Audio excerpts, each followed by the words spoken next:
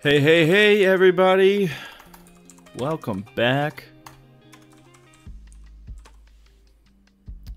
think it's going to be a good one tonight. We've got a lot of ideas swirling around for this level.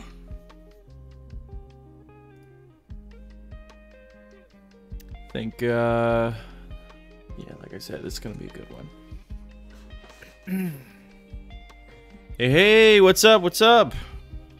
Welcome to the stream. Yeah, I know you missed out last time on how we finished up here. We were starting a little kind of like grub terrarium. Oh yeah, speaking of grub, is it in the project yet? No, it's just a mycene at the moment, right? It looks pretty outside. Don't worry, there's gonna be a roof, right? And it's going to kind of like connect up at the top, and there's going to be like lights blaring down. Essentially what this is like a terrarium for grub study. So it's like come in here and there'll be like observation rooms and stuff. Yeah, grub study. Not to be confused with the cafeteria later. That's the other grub study. I'm here all night, folks. Nothing but bad jokes. All right.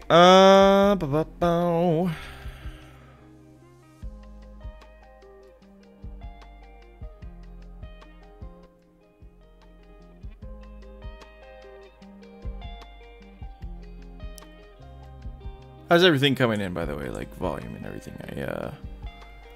I adjusted some stuff. We should write some email logs about Soviet professors with PhDs in grub studies. Yeah.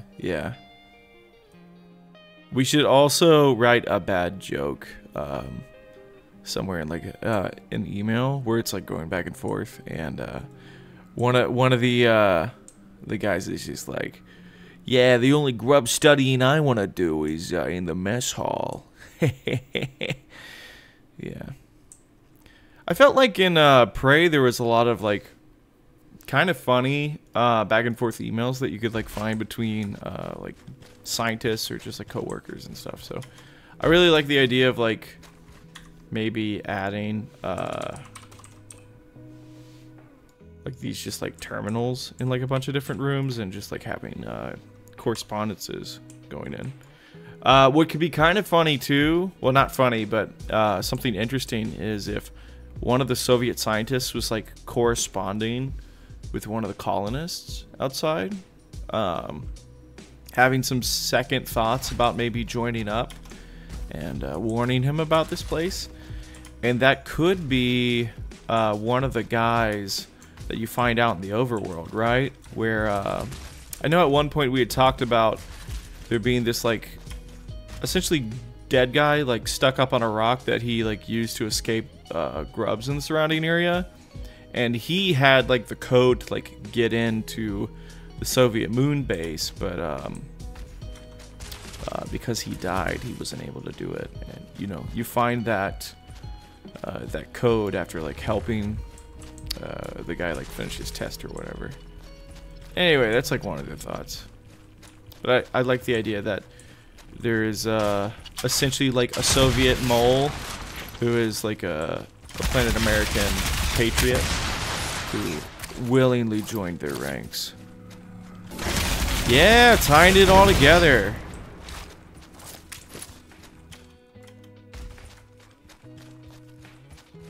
Oh man, this should really go somewhere.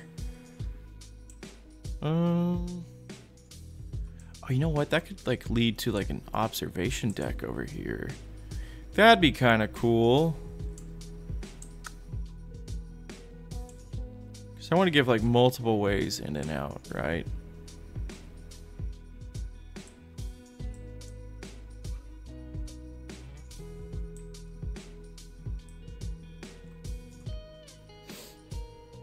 Yeah, I'm looking forward to like tying everything together in just whatever way I can. Let me see. We're gonna need like some sort of glass at some point, because all the glass materials I have down here is like kind of iffy. Yeah, the game definitely needs like some sort of Soviet style terminal, as opposed to like these, like, you know, very Planet America / neutral sci-fi terminals. It would be like more angular and like sharp, and maybe even like, I don't know, feel like it's like gas powered almost. That'd be kind of interesting. Just like a terminal that like shakes and has like smoke coming out of it, has the sound of like a generator built into it. Just very like industrial and non-techy, right? Let's see. I really need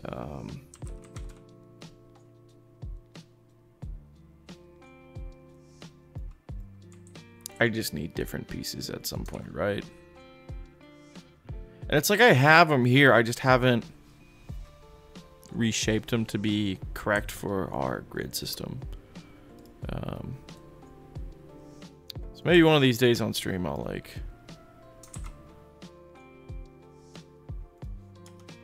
fix that. What's this? Yeah, that's what I'm looking for.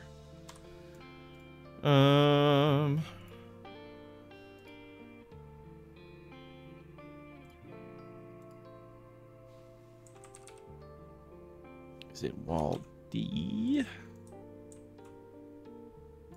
Oh, right, yeah.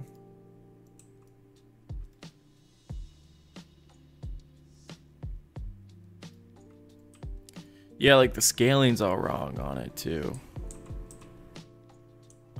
I don't think the mesh itself is kind of fine, so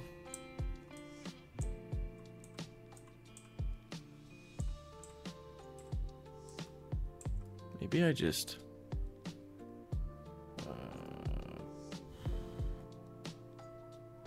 oh geez, where did I keep it?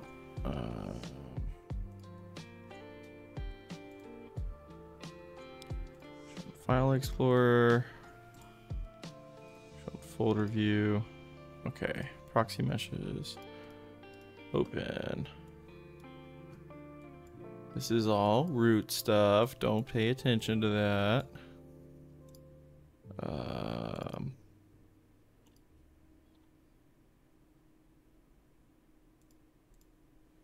Is this it? I don't know.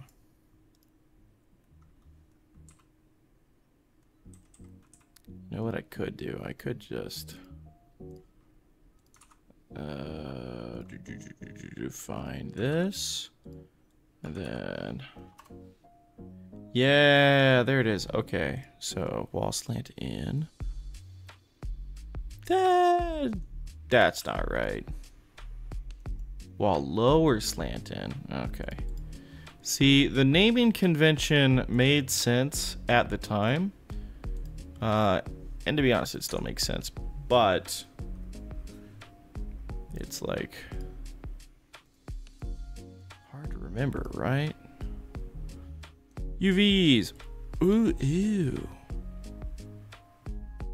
Oh. This is just unacceptable.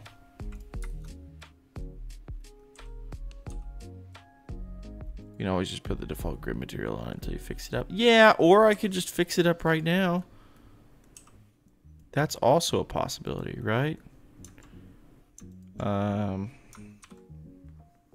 that's the easier thing to do. Unwrap.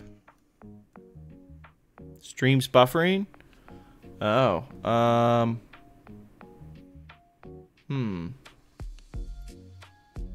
let me set the stream quality down a little bit. It should be the same as normal, but I don't know. The stream's been like kind of shaky lately. I'm gonna bump it down to 4,000 kilobytes. Hopefully that fixes things.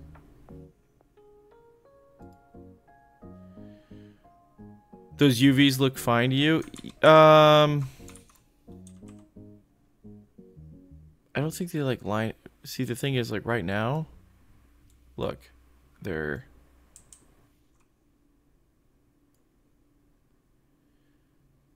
scaled wrong, and I want to use the same material on them, right?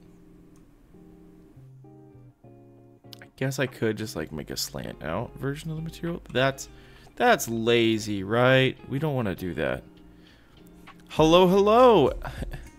Elemental Magic's card game. Welcome to the stream. We are currently talking about building a dungeon level for our game, Captain McSpacebiff.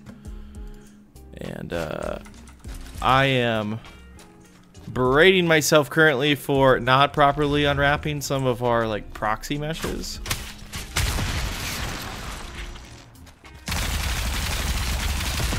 I think I'm just gonna like leave it as is. Today is your lucky day, for I, Elemental, grace your stream with my presence. Oh, truly luck has finally become on our side. Thank you so much for gracing us with your presence, dude. Always great to have someone of your esteem joining someone like us in the slums. You have a game idea and you need a developer to make it. Well, I can't guarantee that we can make it, but I'd be interested to hear the game idea nonetheless. Go ahead and shoot. My guess is card game of some kind. I know I'm going out on a limb there, but going by the name, that'd be my first guess.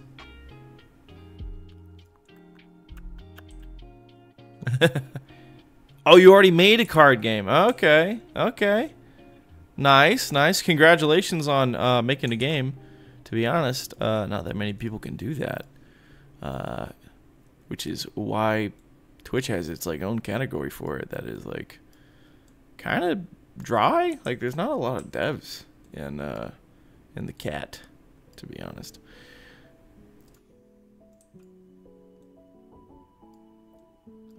Let's see, that's looking correct.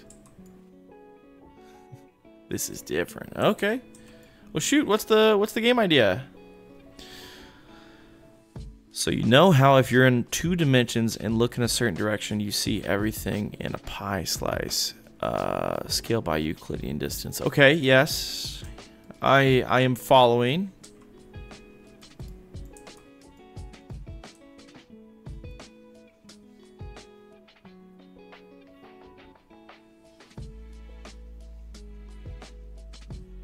Similarly, if you're in 3 dimensions and look in a certain direction, you see everything in a cone. Again, scaled by Euclidean distance. Now, 3D Euclidean distance, but the formula is similar. Understandable. I'm tracking. I'm following. I'm not the brightest bulb in the Christmas drawer, but you know, I'm with you. Very, very interesting. Oh, by the way, F16 enthusiast in the chat is one of the other devs on the game. And well, one of the other devs. I mean, the only other dev. We're a 2-man team.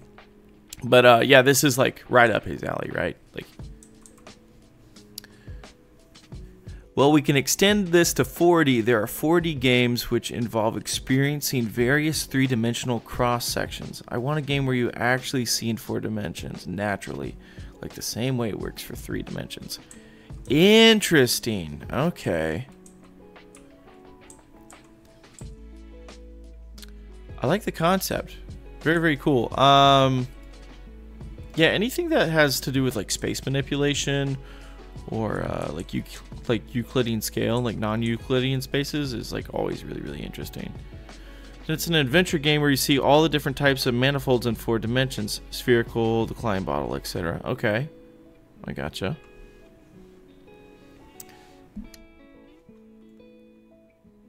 Kind of like a Lewis Carroll style adventure game and some math education. That is a really cool concept. I like that a lot. See, we had talked about one of our games at one point in time.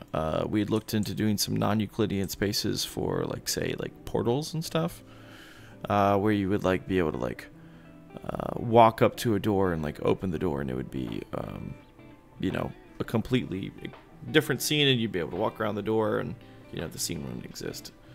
But this is like taking it to like an even greater extreme. Like you would have to do some.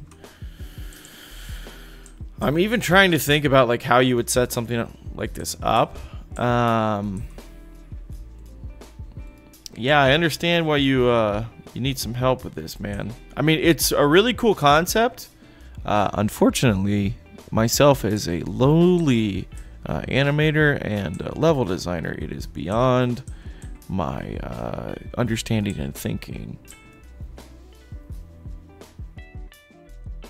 So this is not non-Euclidean, this is all Euclidean, although you would be seeing various manifolds which represent non-Euclidean space embedded in 4 Euclidean space. Okay. Yeah, I see, yeah. I basically need to write my own graphics engine from scratch. Yeah, that's what I was going to say, is something along those lines is, I mean, the amount of work you would have to get a standard render engine to, like, even be able to do something like that. A good example of, like, someone who talks about similar ideas is Jonathan Blow. So, the guy who made Braid and The Witness. He merits building your own engines from scratch when you're trying to attempt something new that isn't generally practiced in other engines. So, yeah, like what F16 Enthusiast is saying, especially when you consider that 3D graphics are already a 2D projection of 3D, getting a 4D space to be properly projected into 3D when you're transferring that into 2D would take some serious reworking of like engines and just general math, at least to my understanding, right? But again, this is not a concept or thought I've thought about all that much. Yeah, above our pay grade, unfortunately. Badass idea though. Like, I love just when people are like trying to find ways to tread new ground when it comes to like game design is always like really, really cool. We were talking the other day about how like Portal as a result was like one of the most like revolutionary games of our generation. And you know, that's why they were able to like, you know, come up with the tag thinking with portals, because you know, something like that hadn't existed before, right? Yeah, exactly. We see a 3D as a 2D projections, but then for 4D, people refuse to project directly onto 2D, but instead take 3D cross sections and then project that onto 2D. The result is a confused mess. Yeah, that's my thought too. It's two steps away, right? So being able to find a way that's going to bridge those gaps is I think going to be very, very difficult, especially if you don't have proper understanding of like rendering tech and like rendering pipelines, because I also feel like this would be a very potentially heavy in performance depending on how it was like set up and built. But again, really badass idea, dude. Portal is an example of non-Euclidean geometry, which I also like. Yeah, exactly.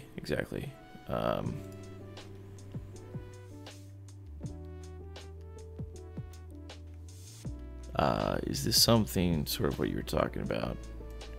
And then Will provided the image of the tesseract, which is pretty standard, like 4-dimensional object, right? Yeah, the task track does a trick to convert the 4D into a representation in 3D and then uses different techniques to project from 3D to 2D, which is the standard projection, which we're used to. Correct. Yep. The problem is, I don't know. I don't know if the average, like, gamer is even ready for something like this. Like, being able to interpret, like, this information to someone is going to be, like, really, really difficult, right? Hypercube. I also love that Portal's a first-person shooter. Yeah, yeah.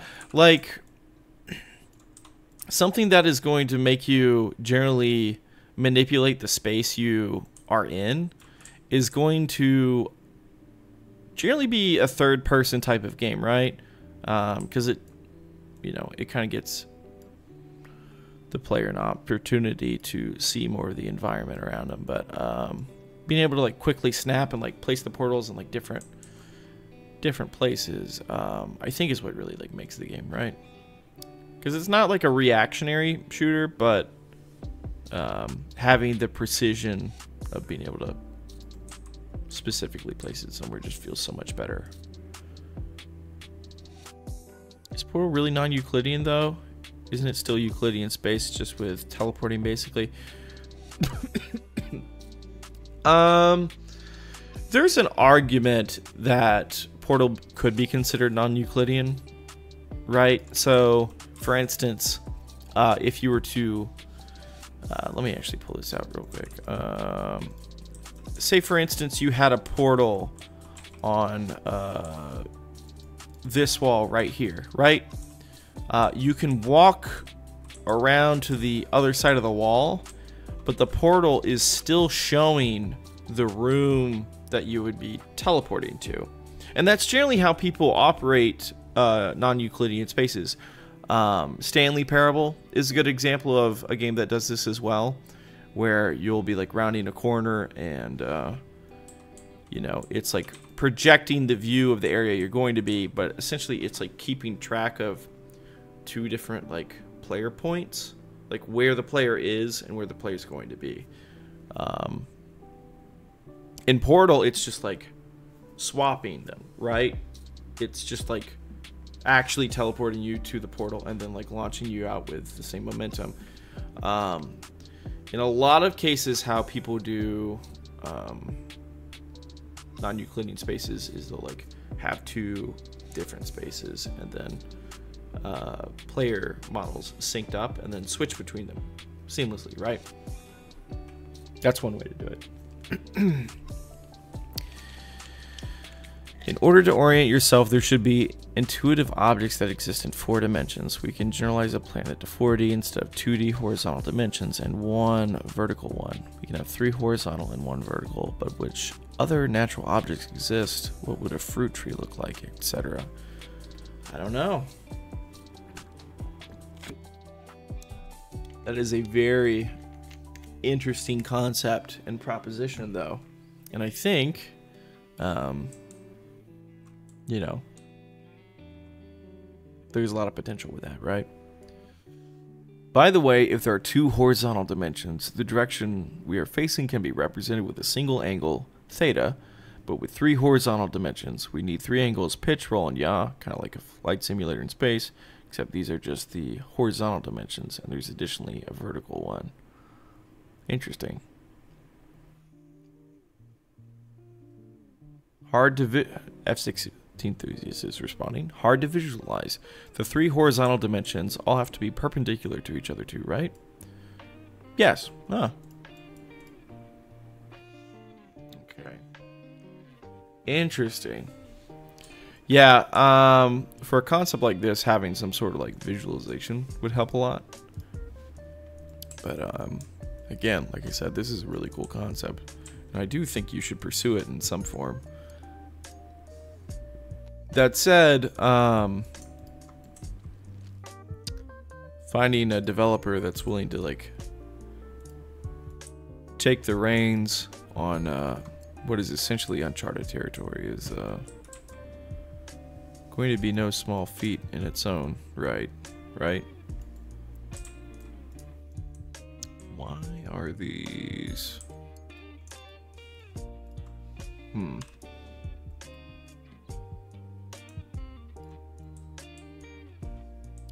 Yeah, I just need more pieces. More pieces! Did you know that 4D rotations, quaternions, are a foundational block for 3D animation? The question is, after playing this game a lot, would you be able to visualize 4 dimensions naturally? It probes a question about human intelligence. Is our spatial reasoning adapted specifically to our own context, or is it a universal form of intellectual ability? That is an even greater question.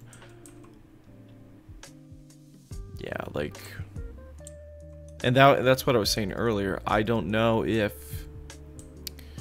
Like, you would be able to see 4 dimensions, right? But the ability to actually process 4 dimensions properly and understand them and be able to navigate a 4-dimensional space, I don't know if the average person would be able to do that. You'd have to find a way to, again, properly translate that 4-dimensional space to 3D and then to 2D, right? You would maybe have a better chance, like F16 Enthusiast was saying, in VR, since in VR you are operating in a 3D space, right? Like it's still a 2D image, but you still have a better grasp at the 3D space that you're moving in. So again, super cool concept.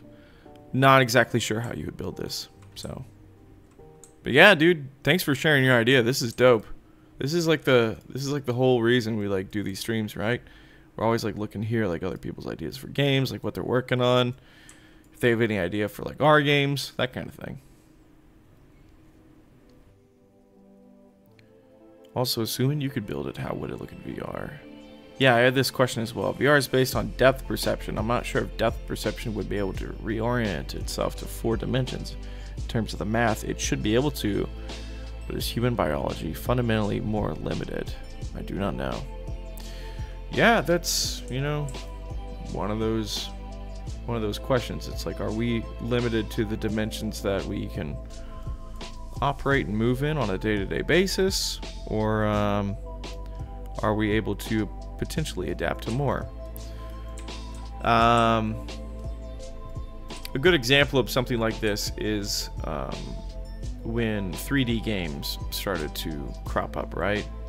A lot of people could not process a 3D game on a 2D plane, and then more so they had trouble with things like first-person shooters, right? Like when Doom released originally, people were like vomiting playing the game, right? They couldn't handle it. Watching another character move in a 2D space was fine because it was very linear and they didn't have to like adapt their eyes or vision or like essentially put themselves into the character. But the moment they saw things from like a first-person perspective in a 3D game through a screen, they couldn't handle it, right? And that was like one of the things we came across very similarly when we were developing Deadlock. We put out this was back in like 2016, back when like the Vive had like first released, right? We put out this demo where the player could move themselves through a 3D environment using touchpad controls. But because there was like no feedback in the inner ear, it made people like very, very sick, right? And everyone who played it said they couldn't adapt to it, and that, you know, moving your avatar in VR in a 3D space without physically moving yourself was impossible to do without making people violently sick. And here we are, less than a decade later, and that's the primary source of movement for every new VR shooter coming out. So I think with this idea, you could potentially butt up against some like general rejection from people, and just like, again, just general misunderstanding, but I don't know. I think it's probably an idea worth attempting, right?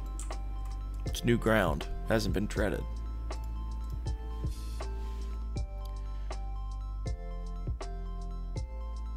Of course, if we don't really know if a fourth spatial dimension could even exist in reality as we know it.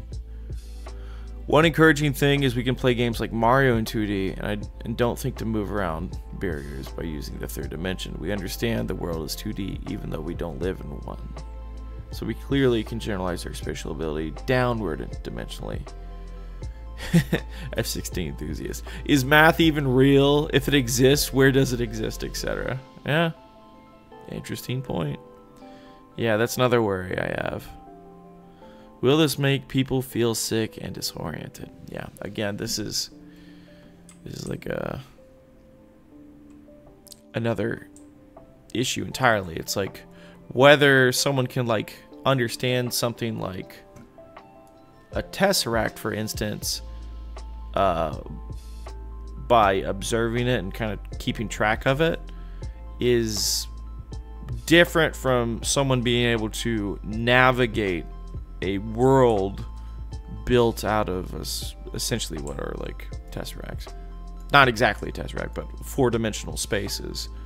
I don't know if we're equipped to do something like that. So even if you could build it, I don't know if the average person could operate in it.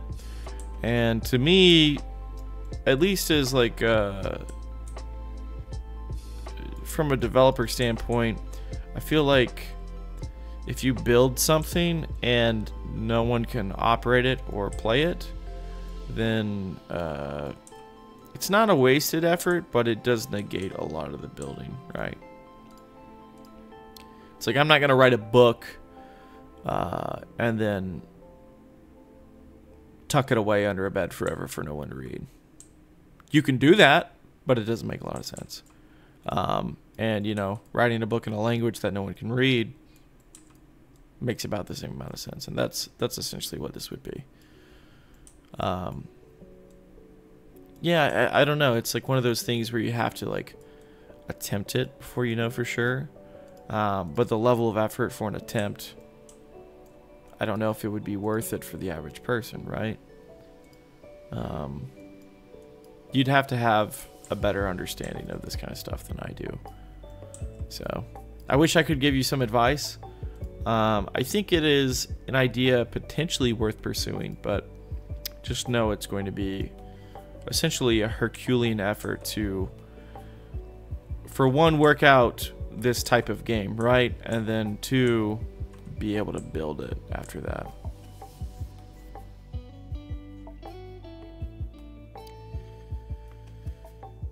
Yeah, what F16 Enthusiast said.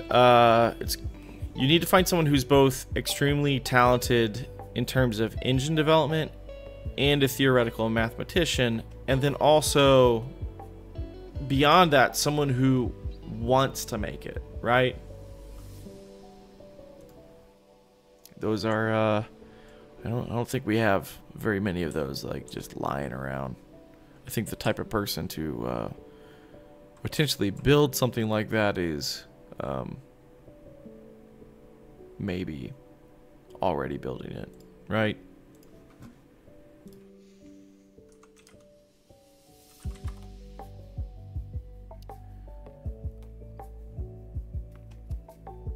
There was a game that someone was building that was like technically a 4D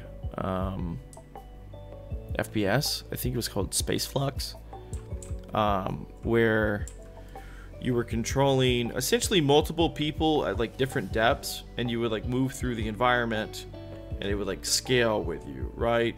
So like the closer you'd get to it, like everything would like consistently scale. Well, I can like this. Yeah, this.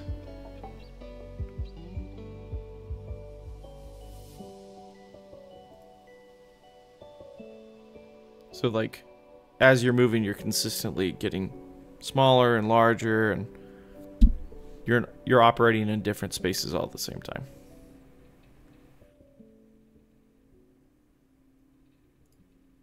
fractal based, like 4-dimensional stuff.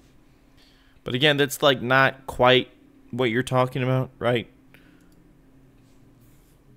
Similar concept though.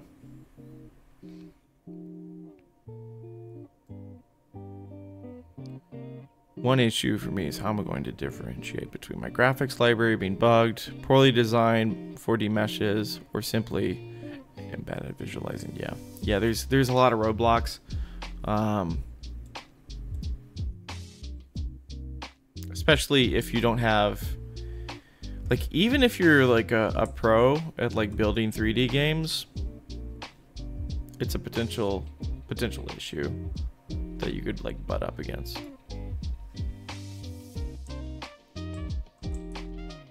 Anyway, dope idea.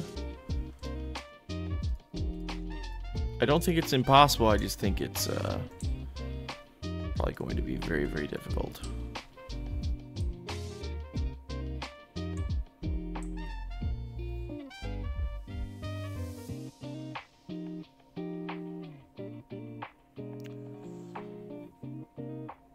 You have to get going, but I actually really like the idea. I'd love to keep chatting about it. You should join our Discord. Yeah, you should join our Discord.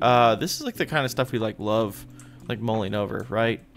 I mean, we're just generally talking about like any kind of good game design, or it's like not even all about our game, right? Like there's other developers in our Discord that just kind of like hang out. And who knows? Maybe one of these days you'll run across the right guy for the job. Yeah, it's great having you, F16 enthusiast. See you next time. Tomorrow we're going to be doing a co-op stream together, where Will, F16 enthusiast, is going to be finishing up our beloved grub. Oh yeah, that's another good point. F16 enthusiast is pretty well like integrated into just different industries. So it is possible that he might come across someone that would be able to help you in this kind of thing. Yeah, we're gonna be doing some co-op streaming tomorrow to finish this guy up. Will's going to be doing some texturing for him, and I'm going to continue to work on this level. Hopefully I'll, be a lot further along by then. Yeah, join the Discord, man. I mean, again, like if you even like come across more ideas like this, we can potentially help workshop them, right? I mean, 3 minds are better than 1 in most cases. Also kind of want to make a 4D representation of biblical angels. Yeah, dude, that would be so cool, right? They have many eyes, many heads. You can maybe make them that look normal in a 3D projection, but have a ton of eyes and heads in their normal 4 dimensions. Maybe they could be one of the objects in the game. That'd be pretty cool, dude. Yeah, I mean, the way like the Bible like describes them, it's like just like rotating spheres and like different eyes. And I think the whole thing is like they very well could have been described as what you're talking about, as like essentially a 4-dimensional being that, man isn't exactly ready to be describing. So that would be pretty cool to have in a game.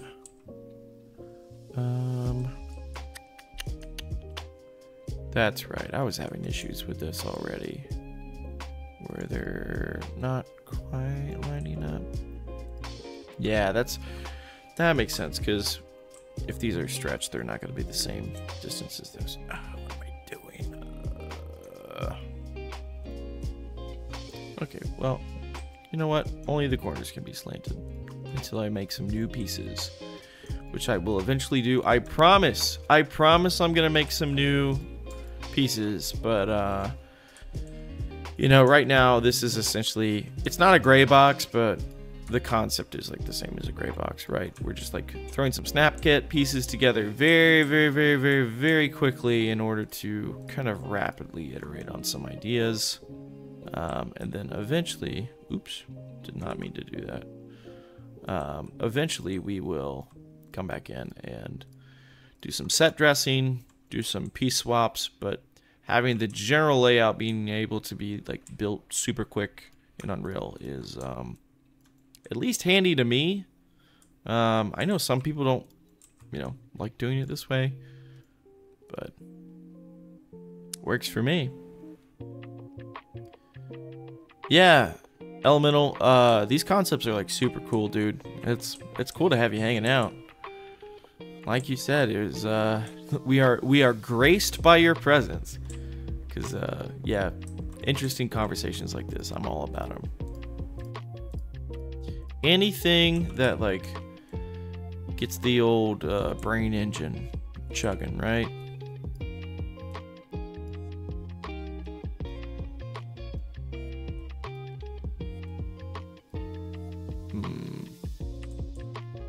Is that actually connecting? Okay, it is connecting. Oh, thank you. Yeah, no worries, man. The good news is I've done some 3D game development from nearly scratch. Example, I've made procedurally generated fruit trees in 3 dimensions. Definitely going to be a lot harder to make 4 dimensions, but I likely need to be able to do a lot of programming work because tools like Blender are not going to work for me. Yeah. You're gonna butt up against some like pretty hard ceilings when it comes to like setting up stuff like that in Blender. But hey, that's awesome that you have some experience, just already under your belt, right? Especially when it comes to like newer concepts, it's always good to at least have a understanding of what are essentially like fundamentals before you punch up.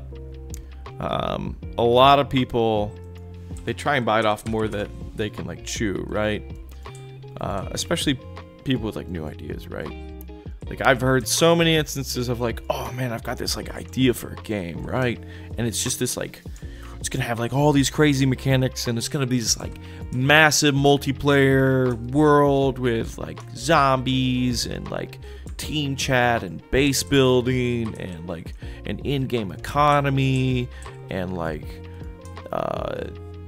NPCs with like their own AI and can like adapt and everything. It's just like, okay, well, that's a pretty heavy idea that you got there, but what kind of experience do you have making games up to this point? Like what do you have, like under your belt in terms of experience? It's like, oh, I've never made one before, but I'm sure I could like learn it as I go. And it's just like, oh man, dude, it's like, yeah, you could, but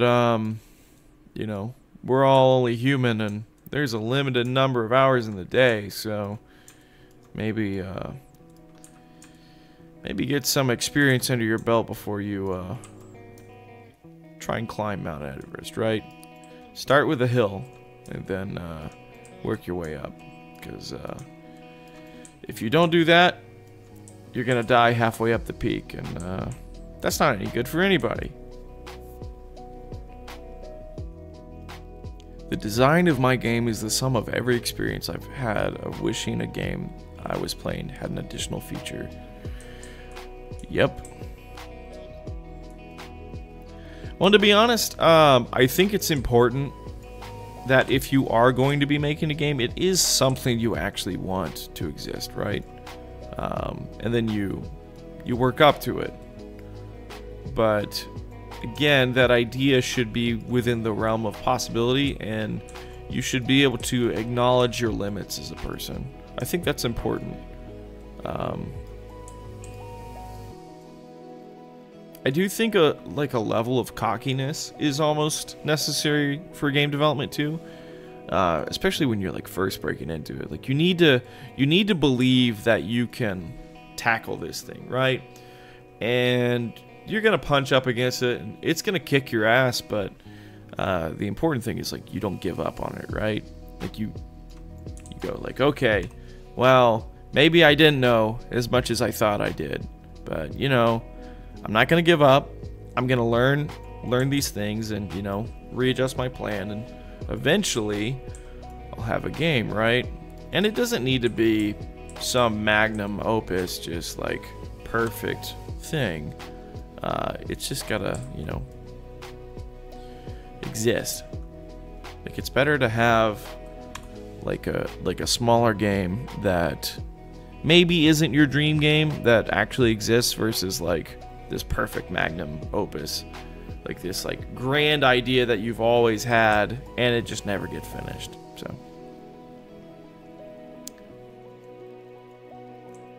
and you know, it's something I'm kind of guilty of, where, you know, I have an idea and feature creep just gets a hold of it, right? Because especially if you get like excited about an idea, you're just like, okay, here's the idea, right? And it's super cool, and it's lean, and it's trim, and I love it, and I'm gonna make it. And then you get into developing it, and it's like it's going like pretty good, right? You're like hitting your strides, and you know, eventually you're just like, okay, well, this is gonna blend so well into this other idea I have for the game. And you know, before you know it, your feature creeped out, and even the original concept isn't like in your game anymore. So yeah, my goal was a cute little game, kind of like Braid. It's not trying to be the most amazing thing ever, just exploring one specific idea and doing a few cool things with it. Obviously, this is a lot harder than Braid, but similar mentality. Yeah, I know how feature creep works. Yeah. I'm not saying for you, but just anyone who's potentially watching this, either right now or, you know, later. Still working on the card game I started in 2012. I did release in beta. Hey, you know what? Congratulations for releasing beta. And I mean that because there are so many games that, you know, just never make it off the shelf in any form, right? Getting to the point where you have a playable executable that doesn't automatically like brick someone's computer is a feat, right? I mean, game development's hard. So getting something to alpha or beta or just, you know, even like an executable on like itch or something, that's worthy of praise, because it's difficult, man. Especially if you have like a really small team and not a lot of time to do it. And that's something I speak from experience. You know, there's only so many hours of the day, and especially if this isn't your like full-time gig, it's hard to find the time for it, and the energy, and the money. So, yeah, congrats to you, man. That's really cool. Truth be told, this is a game we've been working on since 2012. It is and it isn't, right? Like,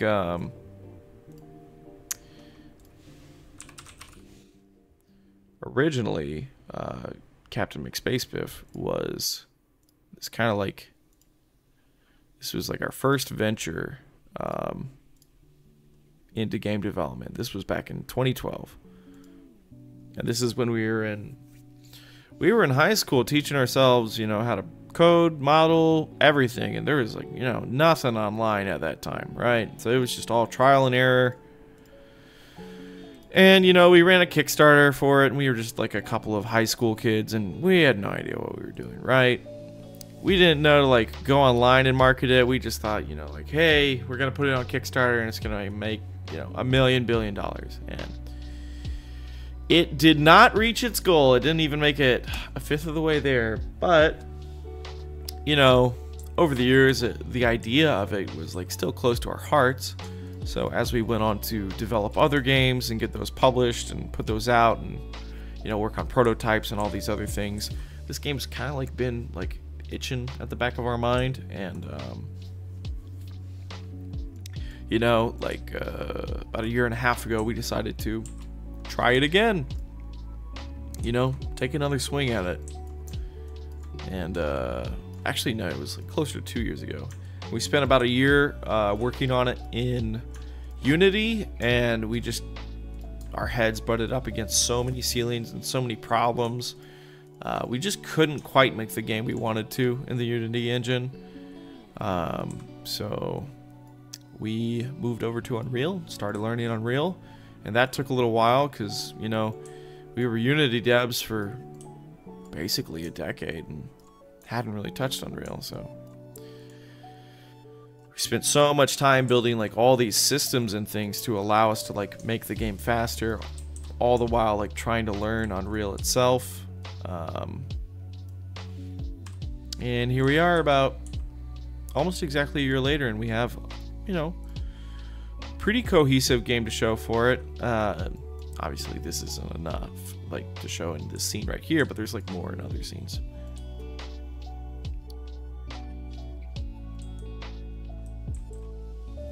So what's your card game about, man? I'm interested to hear about it. Like what's the concept behind it?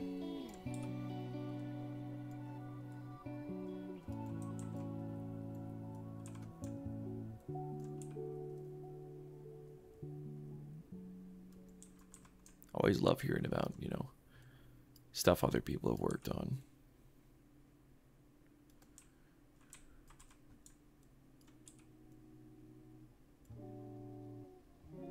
It's a perfect information tactical battle game. Interesting. So if you zoom in, the game looks like Magic the Gathering, and if you zoom out, the game looks like chess. Huh. Not quite sure I can visualize that. So yeah, elementalshowdown.com. Dude, nice. There's some AI you can play against. Yeah, dude. Yeah, join the Discord and drop that in the game channel. That's something I'd be interested to check out. Because I'm a huge fan of chess. And I used to play some Magic the Gathering in high school. I haven't played it in years, but I know a lot of people who like games like Magic the Gathering. In fact, I have a couple friends going to like some tournaments and stuff soon. Yeah, so I might be sending some new fans your way, man. Hey. Thanks for the follow, Elemental. Good to have you here. You play a lot of chess too? Nice. One of my friends actually is one of the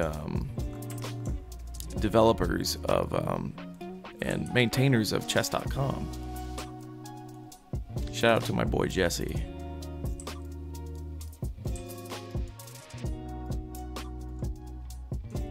Yeah, actually, just last week I was teaching my girlfriend how to play chess, and funny enough, we were playing chess in a game called It Takes Two. They in like one of the levels. Oh man, that's such a cool game, right? Essentially, if you don't know what it is, it's a co-op puzzle platformer game, and you know it's two people who are turned into dolls and are like trying to work through their relationship while also like making their way back to like their humanity, right? I won't spoil too much about it, but essentially all the levels have like different themes and mechanics, which is like what makes it such a cool concept, right? It's like every level you're introduced to a new idea, and I think that's just from like a development standpoint, it's so impressive, right? Because you have to like test all these different ideas and mechanics, and they're all so cool and interesting. But anyway, we came across a chessboard in one of the levels, and she had never played chess before, so I was like, all right, I guess I'm gonna teach you chess in a completely different type of game. Yeah, nice concept party game. Yeah. It's a lot of fun. It can also be very frustrating if you're if the person you're playing with is not familiar with games and doesn't like have an affinity for puzzles. But I definitely recommend giving it a play.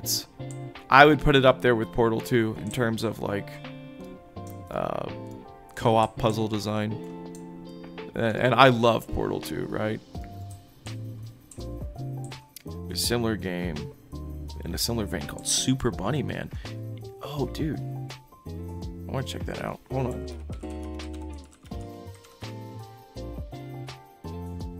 Yeah, okay.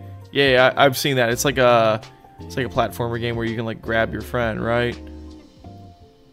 Physics-based co-op platform about a guy in a rabbit costume. Oh, that looks like so much fun. Yeah, I love that kind of stuff. Well, thanks for the recommended. It's a 2D platformer. Very nice. Yeah, I don't like play puzzle games very often, but when I do, I tend to like them, you know? I mean, we make almost exclusively first-person shooters at Skunk Ape, but I've always been like a huge stickler for puzzle mechanics in games. Anything Valve's ever put out, right? Most of their games have like, they may not be puzzle games, but they have like elements of puzzles in them, right? Like Half-Life, I think you'd be hard-pressed to call it a puzzle game, but there's physics puzzles that you have to, you know, work out before you can move on. And we're gonna do some stuff like that in McSpacebiff, right?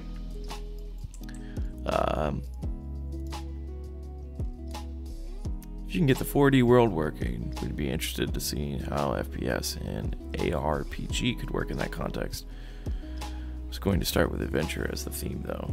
Yeah, I'd be interested too. Hey man, if you get it working, sign me up for some playtesting, because that sounds like such a dope concept.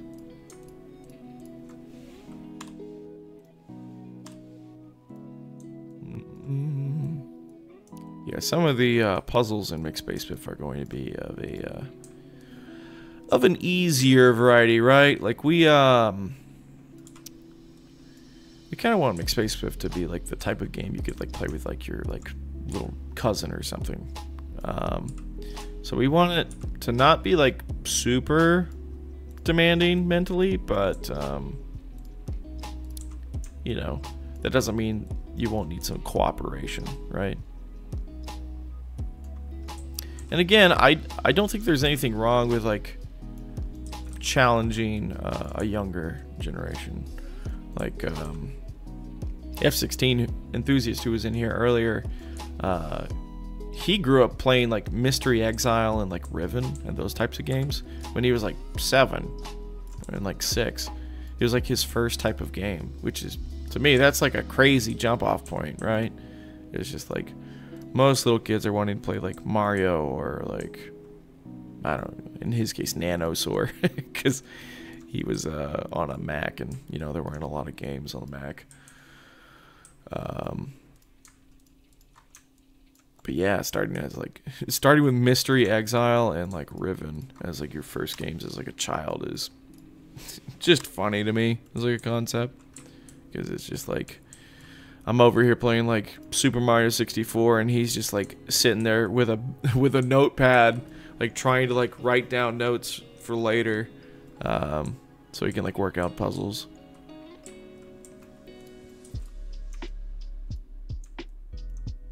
You know, they did a remake of Riven recently that looked really, really good. They brought it into the Unreal Engine, and it's not a perfect recreation, but it is as good as I could imagine it being, right? Like just gorgeous, gorgeous visuals. They reworked a couple things too, so it would work better with like a character controller, because originally how Riven worked is it was like a series of like just like slides almost, right? Like I think you could, I don't know. Anyway, basically like you would like point on a part of the screen and it would like jump you to that point, and then you'd like click on another point and it'd like jump you there, and then you'd have to like move things with your mouse to like do puzzles and like remember sequences and that kind of thing.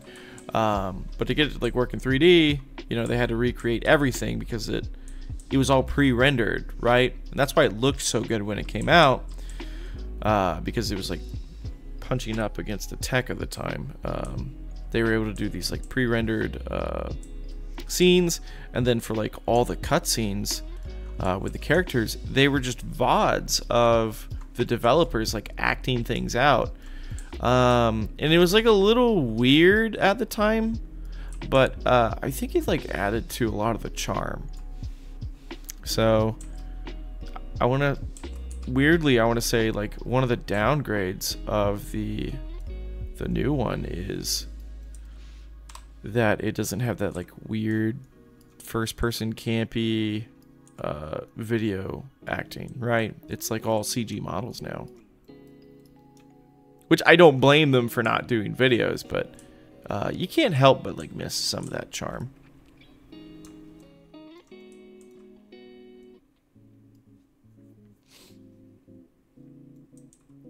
How about you, Elemental? What's some of your favorite games? What got you to be a game developer?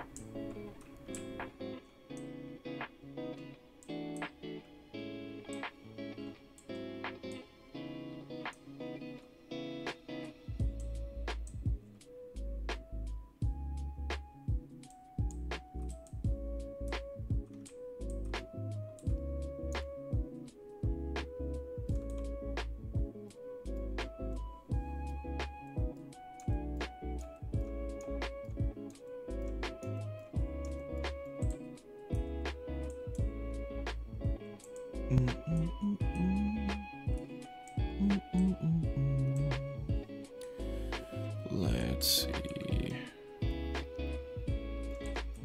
I need to build like a light at some point on the top of this.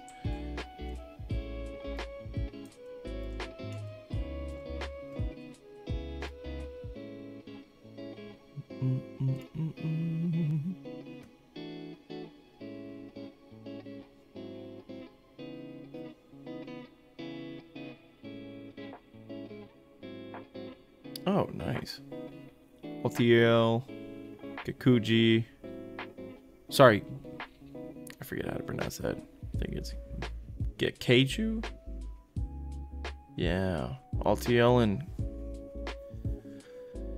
Gekkeiju don't exist anymore. God of Wars 2 and Risk of Rain 2. Yeah, I've heard of all of them. The only one I've played is Risk of Rain 2, which I really enjoyed. I thought it did a good job of, you know, being a roguelike. My brother plays a ton of it, or at least he did.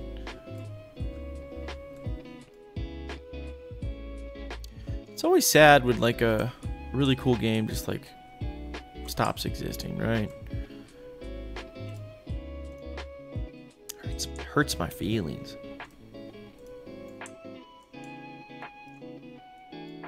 It's understandable though, and like just player populations just diminish over time. I don't expect devs to like support things forever, right? Especially if they're not making money, because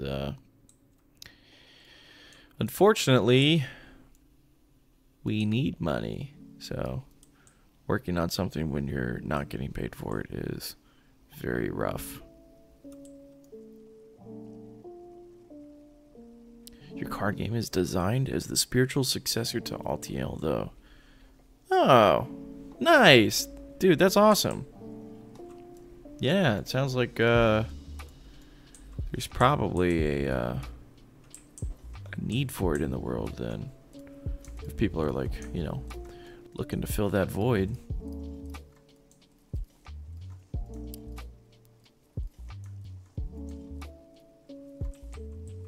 Oop, forgot this one. Basically, you fixed all the mechanics you thought were broken and made new content.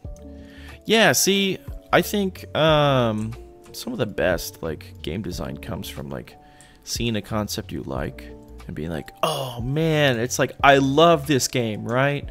But there's like a few things I'd like tweak to be just like a little different. So, you know, you sit down and you start working and start trying to make a better version of the thing you like. That's how you get like all these like cross-genre type games, or games with just like new ideas, right? Like the whole roguelike genre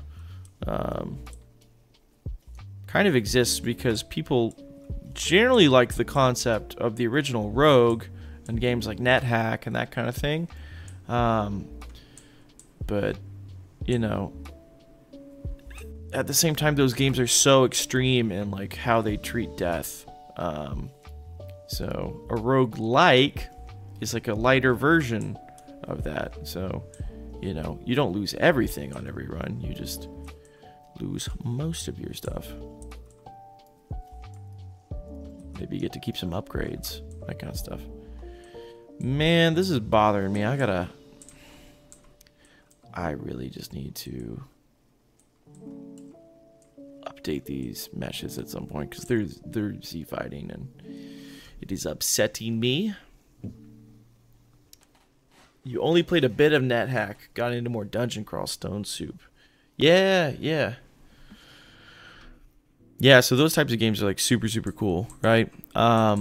Personally, I'm a big fan of NetHack just because it's probably the closest like spiritual successor to the original Rogue, and it can be played on like basically anything, right? If you have like a command line computer, you can play NetHack. To be honest, I never played a ton of NetHack. Excuse me. It was more my friends that played it, but I always just really enjoyed either watching them play or just hearing them talk about it. Just conceptually, it was a really cool game. Have I tried DCSS? No, I've not tried that. What is that?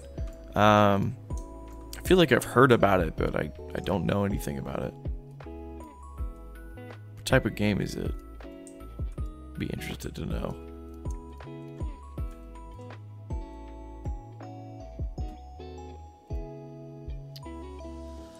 Let's see. I need to like cut off these corners. Corner piece. Line block. Line block.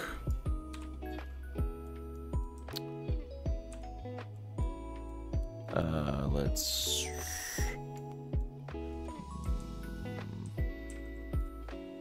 I probably called it slant something.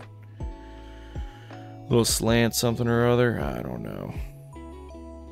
It's the problem with like having all these variety of like pieces that I can like build basic blockouts with is remembering the name of them gets to be a bit much after a while.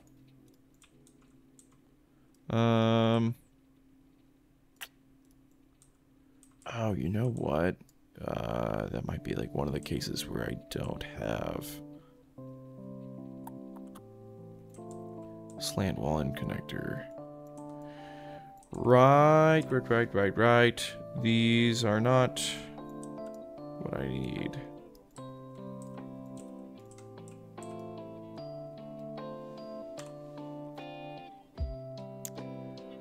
Well, you know what? I'm gonna have to make a new piece. I didn't want to make a new piece. I'm gonna have to make a new piece. That isn't it, is it? That's way too small.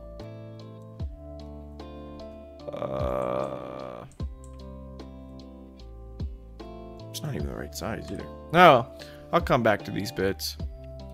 They can look ugly and open for now.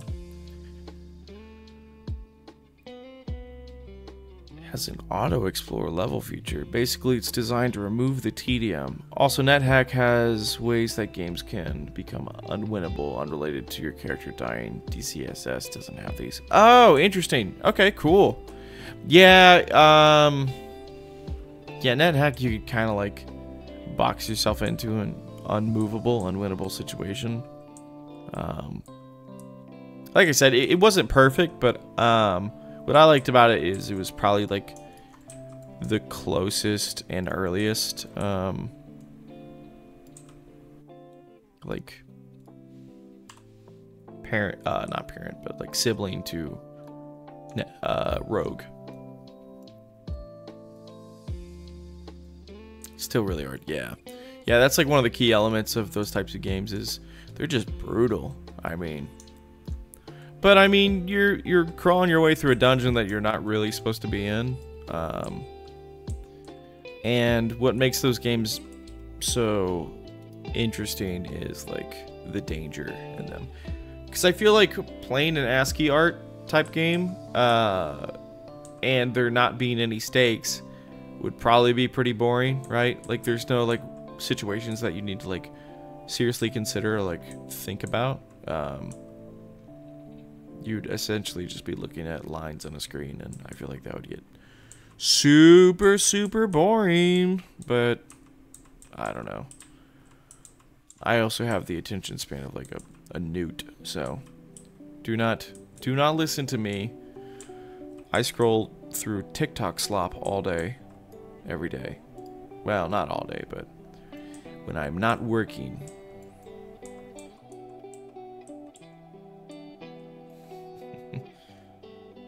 Extremely good players with a rush character can win a game in approximately 1 to 4 hours. But there's also an extended end game and challenge species you can play in DCSS, which you can go for if just beating the game is too easy. Oh yeah, DCSS has a nice tile set as well. Oh, cool. It's actually a very pretty game. Let me actually pull this up. I'm interested to see what it looks like. Dungeon Crawler Stone Soup. Oh yeah, this is like very pretty. This is nicely designed. Yeah, this would be a lot better to look at than like ASCII art for 4 hours, right? I mean, I know some like rogue and like NetHack enthusiasts would probably like oust me for saying something like that, but I don't know. I value my eyes. You know, I use them every day. I stare at screen all day, every day. I do not want sharp lines jabbing into my eyes. So having games that like have, you know, kind of pleasant art, pretty good. Speaking of pleasant art, ooh, our game. This is not a prime example of like the art in our game, to be honest. I mean, these look nice, but these like gray walls are just like base plates before we like do a detail pass and like material swaps.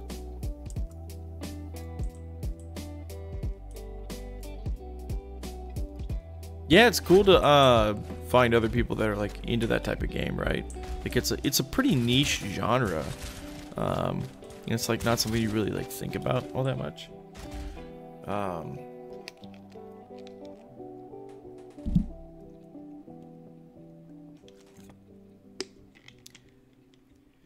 It's just like I can't tell if $sign is supposed to be more fearsome than the than the hashtag sign.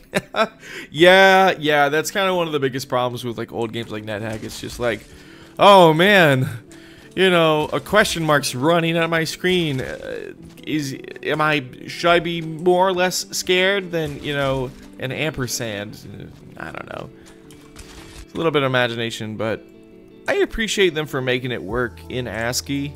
But yeah, that's a great point. It's like, how scared can I be really of letters on a screen? Apparently a lot. People get really upset about letters on a screen all the time, especially when it's on Twitter.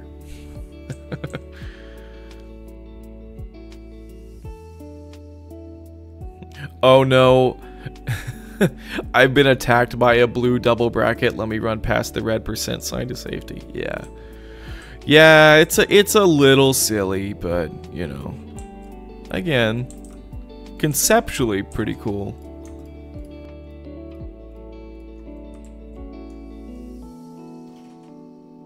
Oop, I meant to duplicate that. All right, I think we're gonna close off this roof here for now. I think in the final, I'm gonna like taper it off more and put like lights and stuff in it, but just for sloppy level design sake, I want this closed off. Oh, actually, you know what? That would probably look better a level higher. So let me undo everything I just did. My, that's a fine roof right there. Yeah, I like to think so. Look at how it tiles. Look at how it's the same material repeating over and over and over and over and over and over. Again, I have like more pieces and materials and things that I can like swap out, but this is essentially me doing a gray box, right? The only reason I'm not doing a full gray box and using these like tile pieces instead is because, well, it's like what we were saying earlier. It's you know, sometimes having something that's a little bit nicer to look at is pretty pleasant. How's everyone doing tonight? We're doing good, man. Yeah, it's good to have you on the stream. Welcome back. Sorry I'm late. I had a date with way too long training days at work. I completely understand. Let's be honest, any training at work is always too long, right? I mean, it's like, yeah, we get it. I'm not supposed to. It's like you're gonna have me do all these like company trainings, and every one of them is be nice to your coworkers, don't fall for phishing scams. Okay, what's the next one gonna be about? Don't fall for phishing scams. Be nice to your coworkers. All right.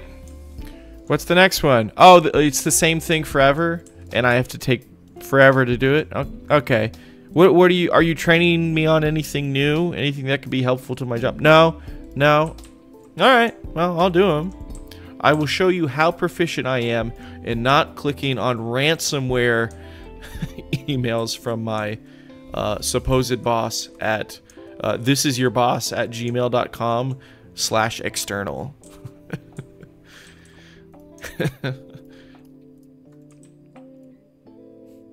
Obviously not gonna miss this Skycape stream. Oh, that's so sweet, man. Well, thanks for joining. You know, it's always a pleasure to have you here. You missed out on some really cool stuff Elemental was talking about earlier. We were talking about getting our brains to the 4th dimension, man. You gotta open your mind. Open your mind to 4 dimensions of gaming, right? Now, he had a couple ideas for like potential games in 4 dimensions versus 3 dimensions, and we kind of came to the consensus that you would have to be a graphics and like engine engineer and a math genius to be able to pull it off, but still think it's a cool idea. By the way, Elemental, I'm Sim Cook, who's also a dev. He's pretty new to the game, but he's got some cool ideas, and we are also lucky to have him hanging out in our Discord. Yeah, it sounds super dope, right? It's crazy that we're like getting all these like cool devs just like hanging out, you know, just kind of shooting the shit and talking about dope ideas,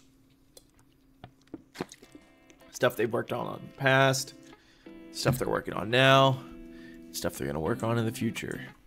Always really, really cool. Let's see. I want to add a light to this area. I think it's gonna be a rectangle. We need to increase that source width. Let's go 2000. Did I say 2? I meant 20.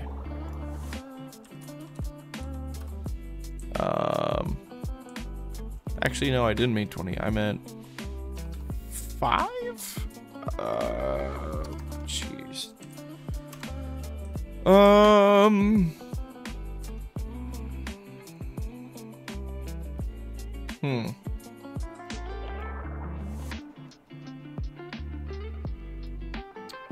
Let's crank this light up.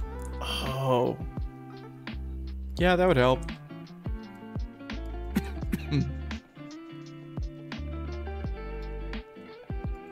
Okay. The old famous rectangle light. We're gonna go 10,000. It's over 9,000. Wow, what a cool hip reference you did there, Harrison. Surely Surely all the kids will love it. Ew. Brother, ew. Yeah, look at that. Look at that lumen bounce lighting. Just like not... It's not having a good time.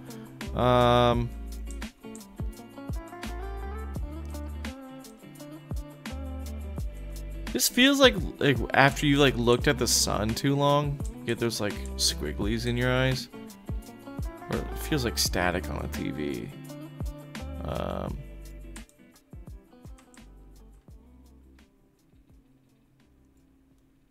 I just want to make sure this is global illumination. Ah, the updating of it's so bad, it's so slow.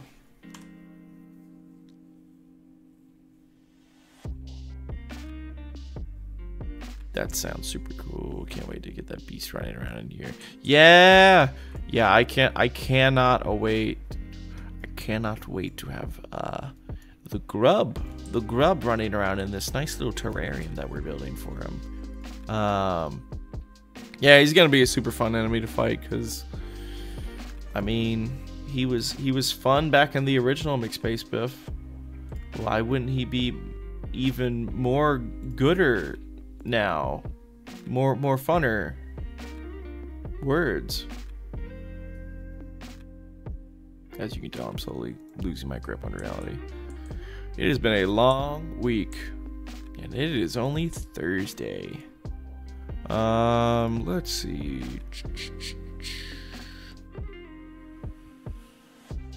I guess we could go with a couple spotlights in here, because they're... I feel like their light updating is like not as bad as those like box lights. I don't know, maybe it was just a setting on the rectangle light I had. Source width. Wait, no, maybe we just want to increase the attenuation radius and not the source. Maybe that was my mistake. Okay, yeah, that makes sense, right? My issue is it was trying to gather data from too wide of an area, which made for like some really weird lumen, like shimmering effects, right? Why is it like cutting through here? I guess because it's like technically projecting down. It's not. Is it cutting through the gaps in the geometry? There's no way my light bias is like that low, right? Or that high? That low? Little high, little low? Little hey, little ho? Stuart Little? Hugh Laurie? No? I don't know.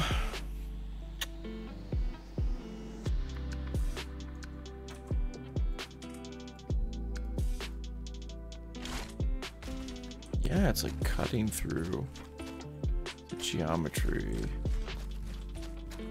It's like doing like little gaps.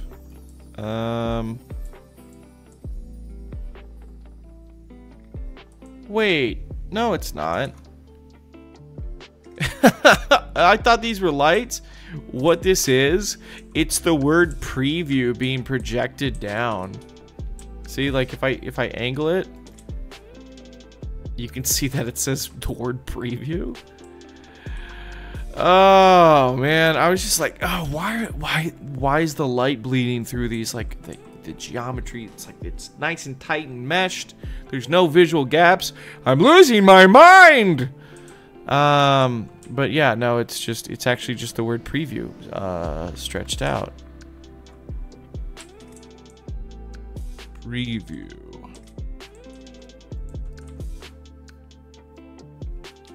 Very stoked to watch you light. That's something I'm very interested in understanding better.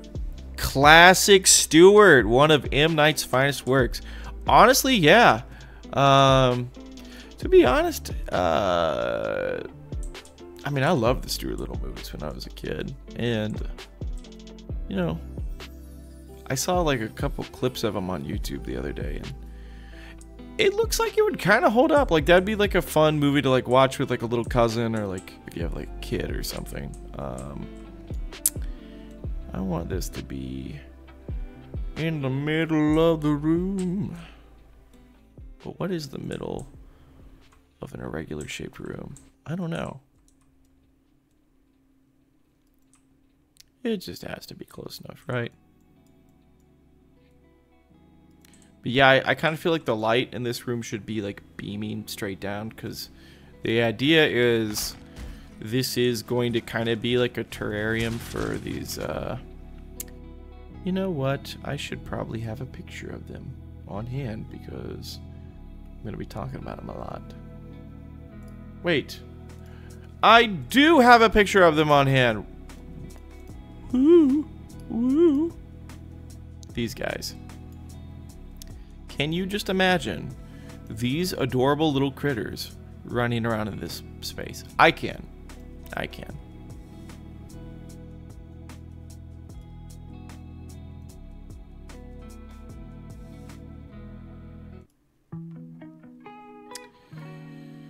What was I talking about? Oh yeah, Stuart Little. Maybe we get off that topic, because that's just... If we start talking about M. Night Shyamalan and his works, we're gonna be here all night, man. Your son watched it recently. Super underrated. The CGI actually holds up super well too. Yeah, yeah. Okay, I guess we are talking about this. The CGI in like Stuart Little was like really good, right? There's like a scene where he's like in water, where he's like in the washer machine, and it like to this day looks solid, right? And that movie came out like what, 2005? No, it probably came out later, right? I'm gonna do a little something search here. When Stuart Little movie. 1999? Wow. Holy crap, I'm old. Yeah, CGI looks good. You know what's funny about Stuart Little is it's based off of a book, right? But in the book, he's not a rat. Like, he's not a mouse. He is a person who is the size of a mouse with mouse-like features, right? Like, he was born of human parents, and he looked like a mouse. Which I understand why they didn't do that in the movie. Because that's weird, right? Am I crazy? Or is like Stuart Little being like a human the size of a rat that has mouse features just weird? Also, what's crazier to me is like the parents, like the Littles coming in and being like, yeah, all these kids are great, but no, we'll take the rat. We want the rat. It's just like, in the like movie, that makes way less sense, right? Because it's just like, there's like human kids that want parents there, and you're like, I want the rodent. Give me the rodent. So yeah, kind of weird, but movie's a banger, right? I mean, he's got a sick car. I can't remember what car it was. I think it was a Thunderbird. What car did Stuart Little drive?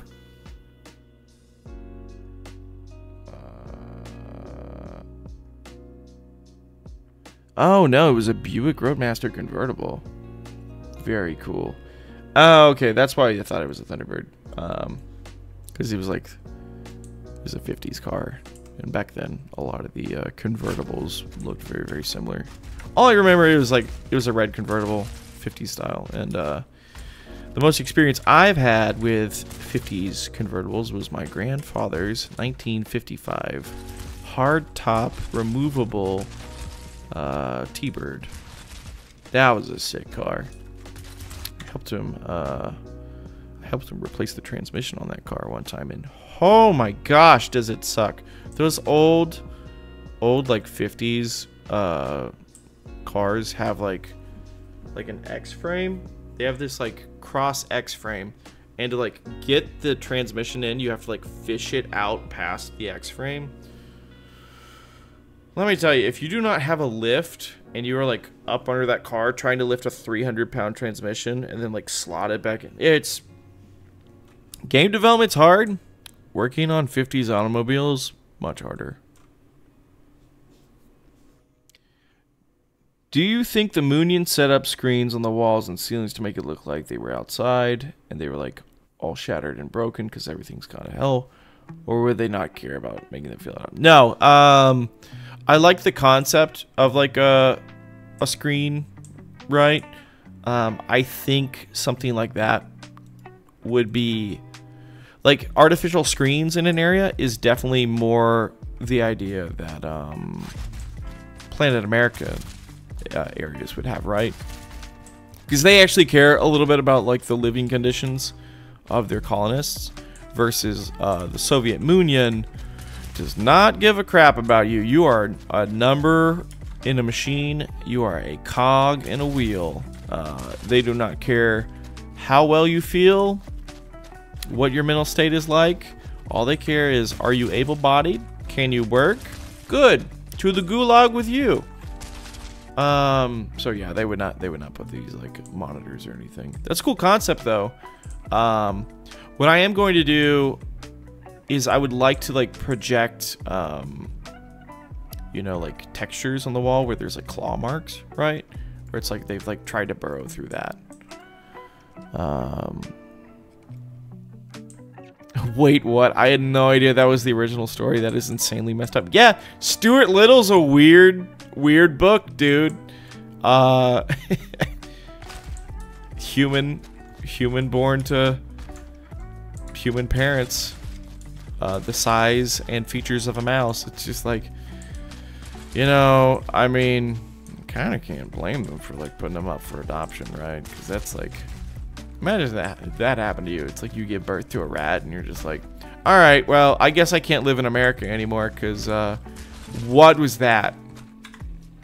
Anyway, it was Michael J. Fox's charisma that drew the parents in. yeah, Michael J. Fox just being like universally loved, whether it be like as a smarmy teen and a hanging out with a disgraced doctor who is like 50 years older than him, or as a rat who is like looking to be adopted by human parents. Yeah, Michael J. Fox has that charisma.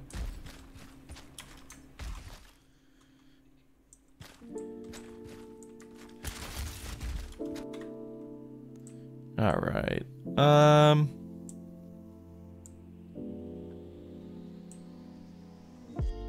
Yeah, I'm thinking one thing I'm gonna do in here is like have like catwalks going across, because they would like be observing them from like overhead, right? Like just like walking around like taking notes.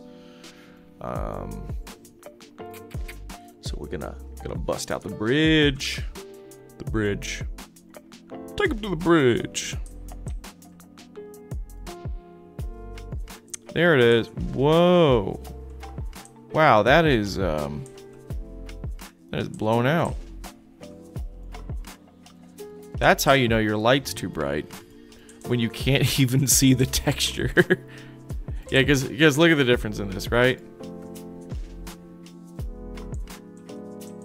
Normal. Sun. Normal. Highlighter white. Yeah. No, yeah. Having an intensity that's like at 500. To be fair, it's probably also like the paper texture of the bridge itself, right? Let me... yeah, the paper screen opacity is too high on this. Oh, you know what? It's probably the metallic bit was too low too.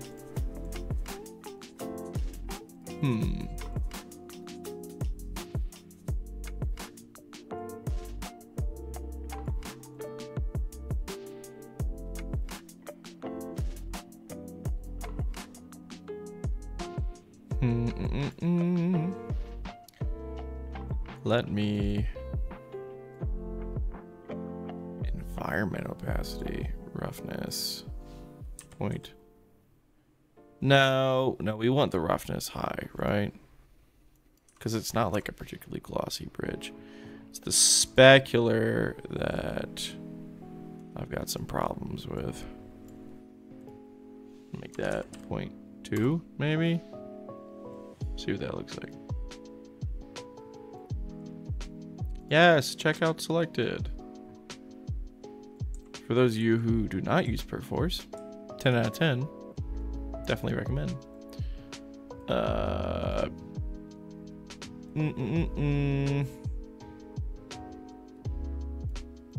the paper screens look way too white. It's got this like weird Fong shader going on right now. I think that's the specular. Could be the roughness. Let's try that. Ah! Yeah, it should be a little bit metal, right? What is this? Environment opacity cutout base. Oh, this is a base material. This is not what you do. I should have made like an iteration of this. I'm sure I will realize later when it affects the shading of something else entirely and it feels wrong, but for now it's fine. Man, just standing in the middle stump with those things surrounding you, popping them one by one, leaping at you. Oh, yeah. So, this arena is going to have, like, essentially, like, not respites, but, like, things you can jump to, right? To kind of, like, get away from them, like, these guys just, like, mawing at your feet. Just, like, biting your ankles. Just,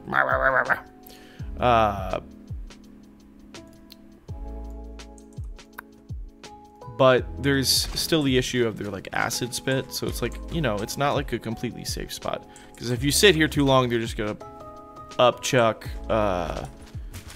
acid at you and you're gonna get like targeted because you're not moving, right? So it's like an ebb and flow. It's like, okay, you got like a second to like reconsider where you're gonna go, and then okay, I gotta go over here, and then whoop, whoop. And then in a lot of cases, they'll actually be able to probably just like jump up at you and just like bite your ankles. What is going on here? Oh, that's what it looks like when it's all glossy. I don't know if I like that. That's too glossy. It's too glossy.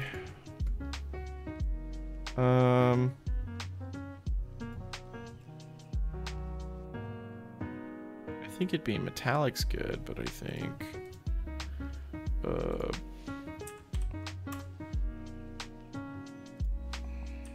six.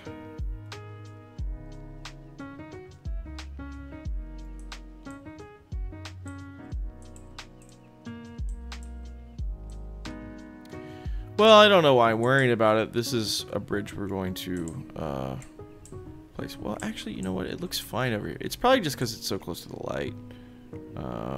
Let me check what it looks like over here in the dark. Yeah, this looks fine. I mean, in fact, it's probably a little too glossy now. What am I doing? Taking so much time just tweaking materials. To be honest, so much of development is just like sitting and tweaking values, man.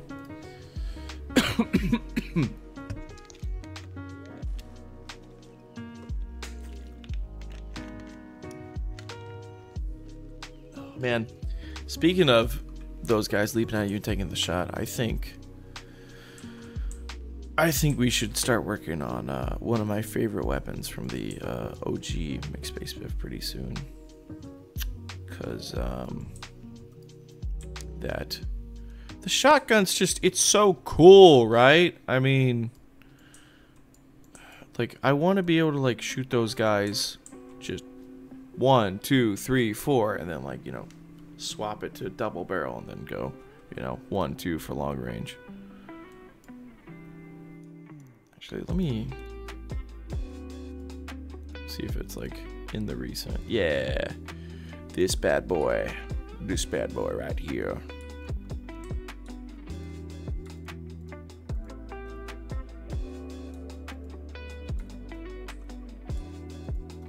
It's not finished, but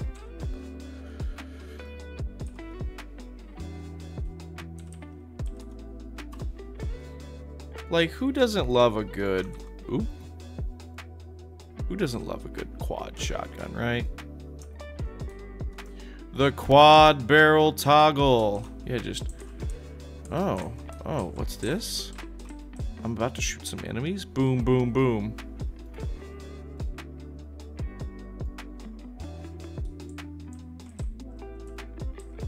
Yeah, that's about probably what it would look like right there, right?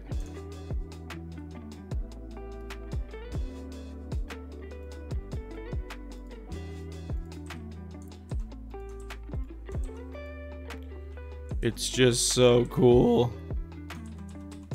And then, you know, when you want it back in double barrel for long range, it's kind of got this like almost like railgun look to it because it's gonna fire slugs.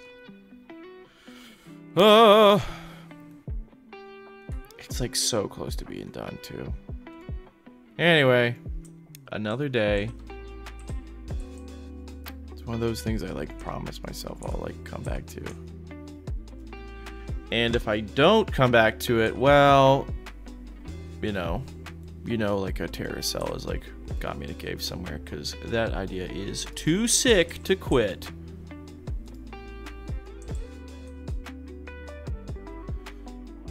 So typically, would you wanted to add another node on top of the base texture, or would you want to instance copy a whole new set of nodes that apply to that one bridge? So what you can do with materials is you have like, it's you have material instances and then you have like the base material, right? A lot of times what you want to do when building a material is you want to make these values like public floats so you can like edit them later, right? Because right here, these aren't exposed values, so I can't go into the material on like a top layer like this. I can't go up here and change them. I have to like go down into the material like logic to change it, which isn't good. I mean, it's fine if you don't want it changed. In a lot of cases, you don't want your materials changed. Like once you get like the perfect setting, it's like, okay, that material's done. We're not touching that. But if you want like a changed version of it, what you do is you make an instance, and then you tweak those values there, or like change out the textures there.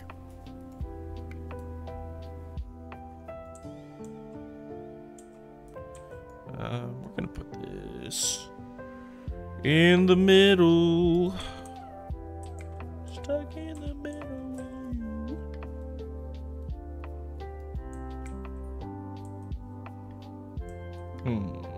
This needs to go up just a little bit.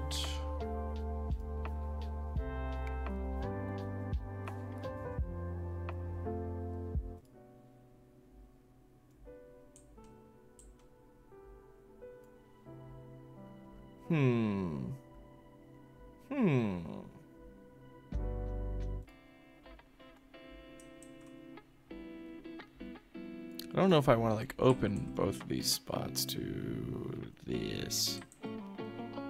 Am I gonna have to use like barricades for this? Ah, that's kind of gross. I guess I could like lower it a level and just like do like that. How's that look? Oh, that's not as bad as I thought.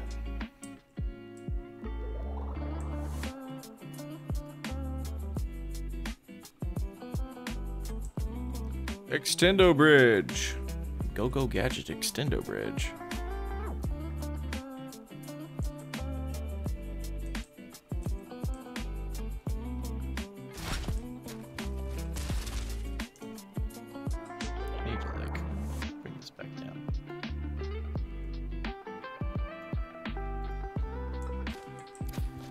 Man, yeah, being that bright bothers me, but we've never like tested it in light this intense.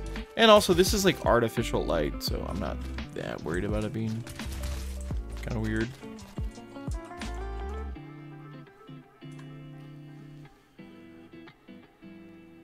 $10.4. Yep. The quad barrel toggle. Absolutely, dude. It's so cool. We're gonna make that gun at some point. Don't worry about it.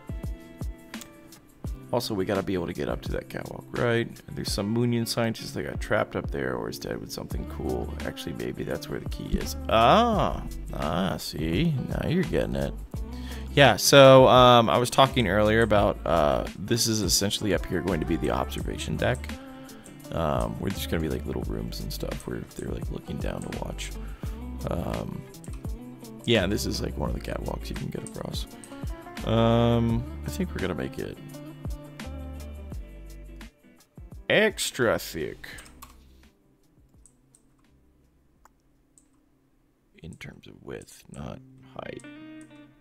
Eventually I'm gonna make a double wide bridge, but I'm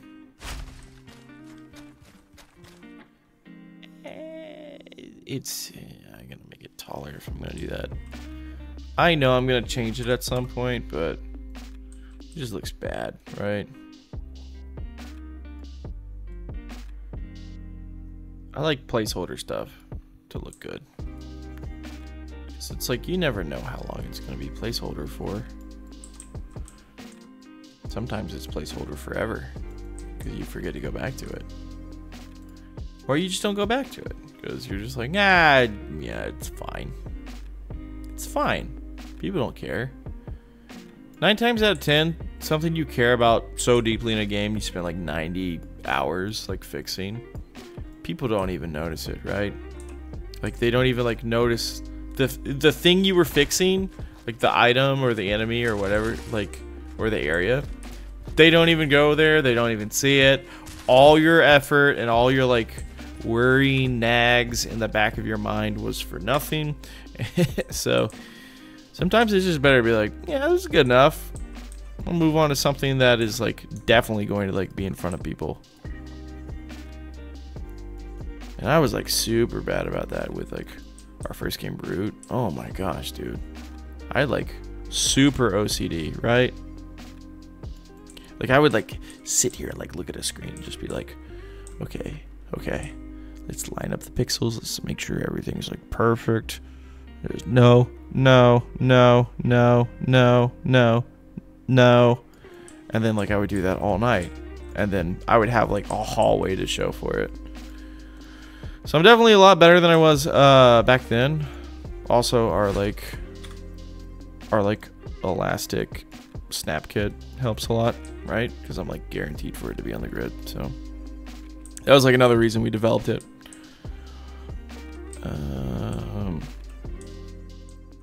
I would not want this to be that tall. We're gonna go back down to like 75 height.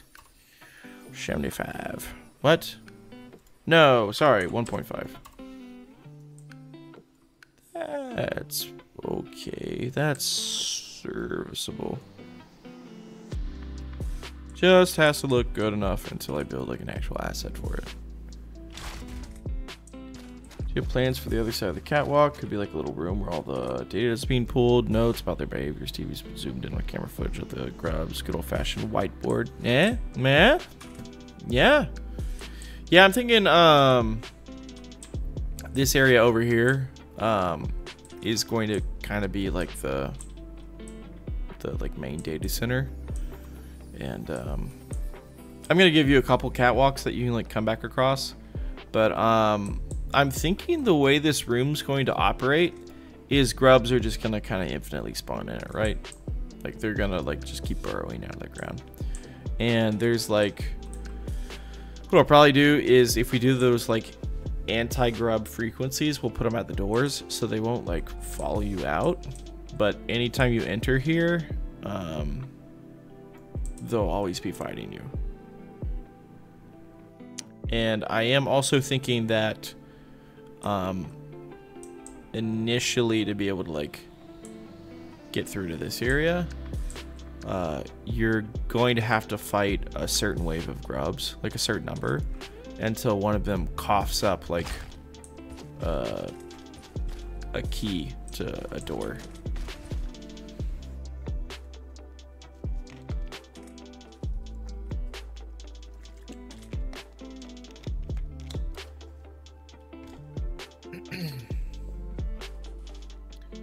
And that's going to be more like a standard swipe key card instead of like a clearance, right?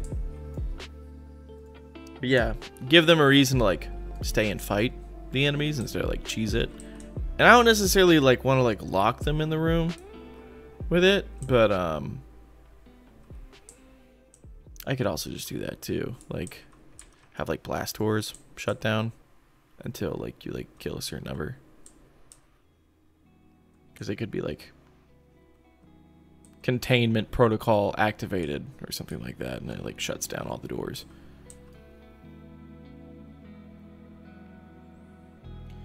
Yeah, so how we design it, we wouldn't make it like a specific one, right?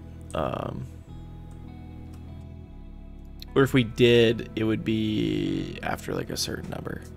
So we could give it like a random value where it's like in a range, so it feels a little different every time. But basically after you've killed a certain number of grubs, then one would spit out the key and allow you to like move forward. And it could even spawn like maybe even like a slightly larger grub with like more health and stuff. So it's like the bull grub. Like it's not going to be like the same as like the bull grub boss, but it's like the largest grub here. And yeah, you just have to fight him, and he has like a little more health than the other ones. And yeah, once you kill him, he could even like cough out like a bunch of bones and like the key card as he died. So we would do like a custom animation. I think it would be worth doing a custom animation for that. Well, actually, you know what? We would probably want like a coughing up animation for them anyway. Like, because there's gonna be instances where grubs will just like probably spit out items, right? Whether it be like health packs or like ammo, just any garbage that they've eaten. So like if you kill one with that kind of stuff, it just goes and then falls over and then dies. So I think it would be worth doing an animation for that. Okay, I think I want to add like trees and bushes in here at some point, but I currently don't have any tree or bush assets. I have leaves, which are kind of like bushes. Actually, to be fair, put enough leaves together, you have a bush, right? You do like a... Ew, that's very bright. Very bright.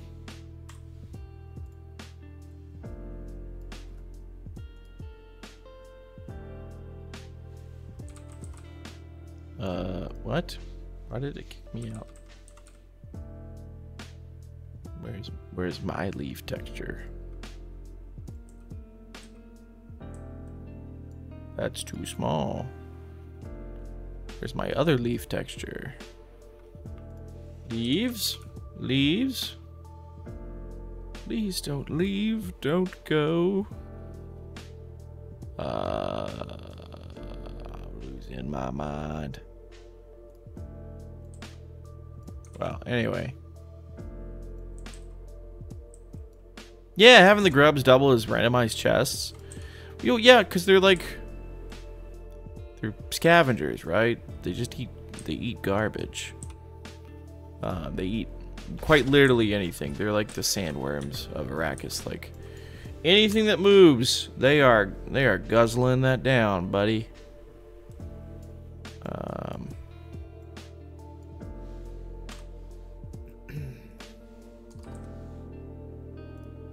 Man, I had like a good leaf texture somewhere. Good leaf material. I don't know what I did with it. I go to the other scene to check it out, but whatever.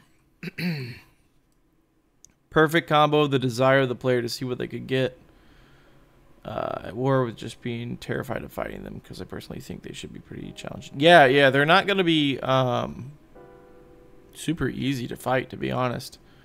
The way they're designed, you can't tell, but their hide is like super tough, and they're kind of like bullet spongy.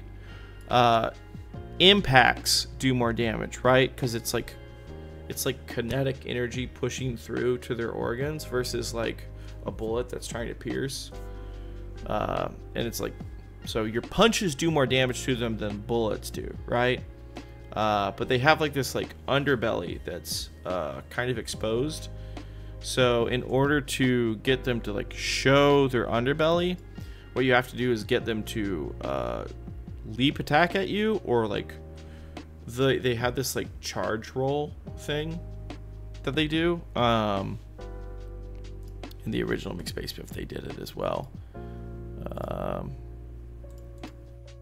See if I can show it real quick.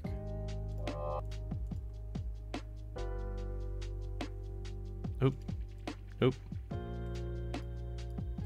Let me find it. Man, this game is...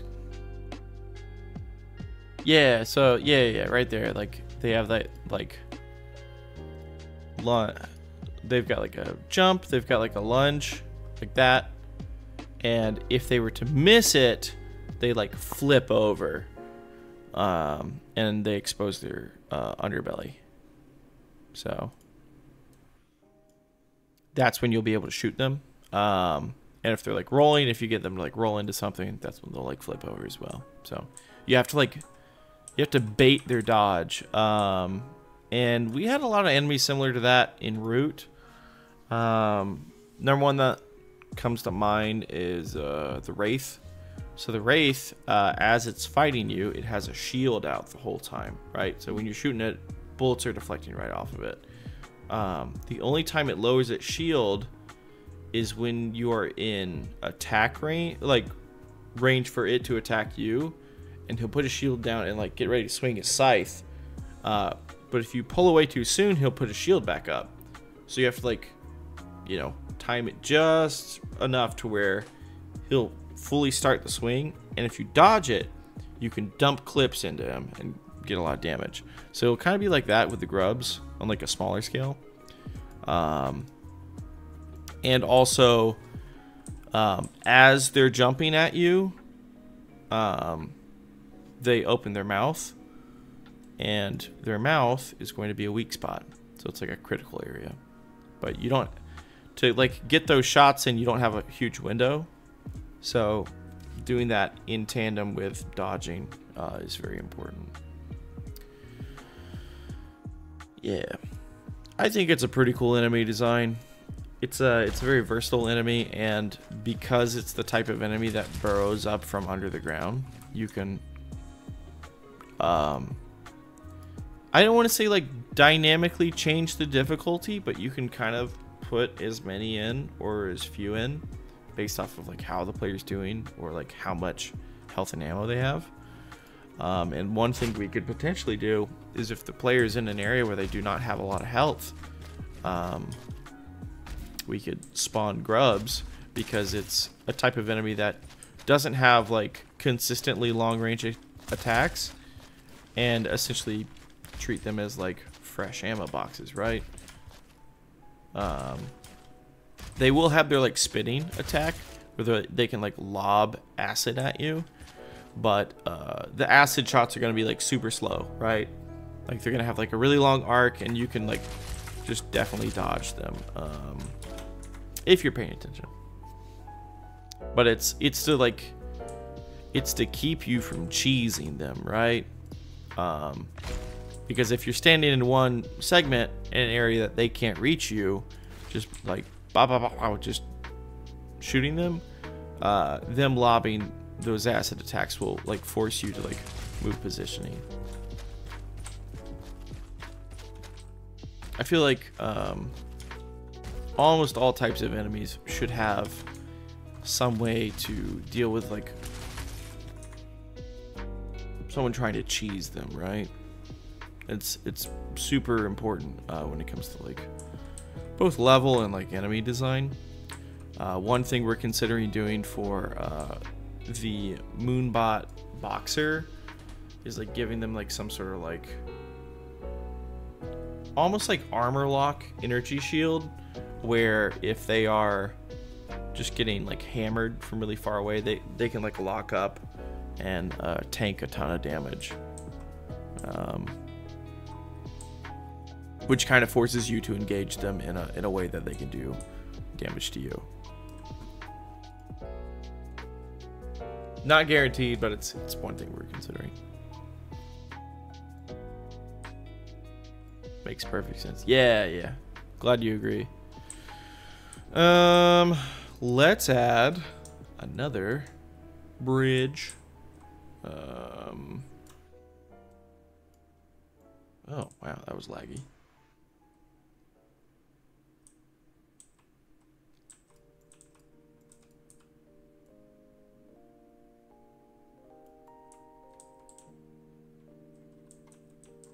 Yeah, that's what I want. Right over here.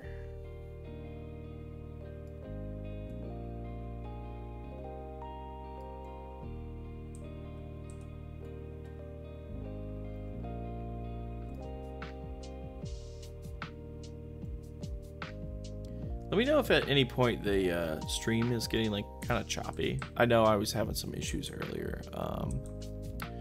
Will was saying like there was like a buffering problem. I don't know why, but like my internet's been like super flaky lately. Maybe it's because like all the rainstorms. I don't know. Like the apartments I live in are like kind of old, like from the 80s.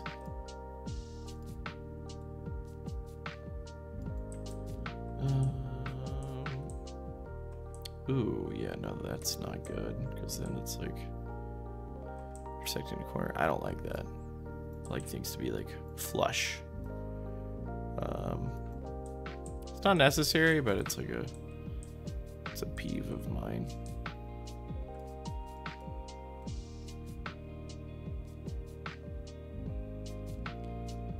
Generally speaking, I like to design my spaces in a way that you could imagine a real person designing it.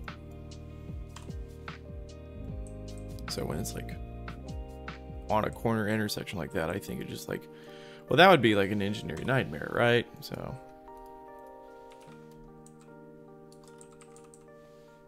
do I not have... I don't have a 45 half wall. That's not okay.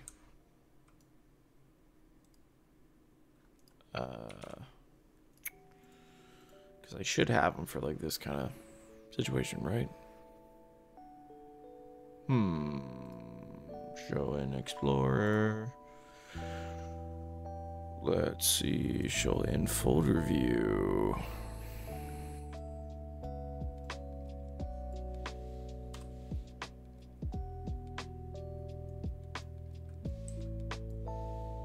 I could do probably like a wall proxy.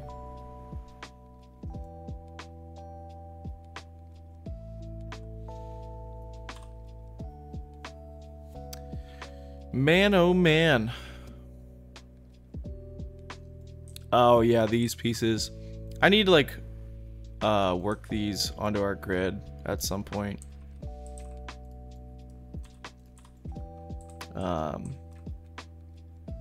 I don't know if you've seen these before, but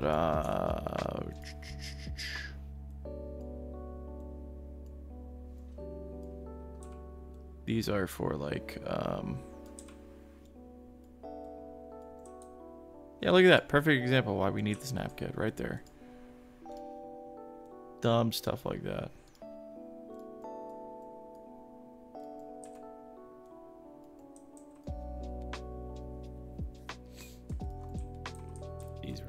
curved pieces for like essentially like curved interiors.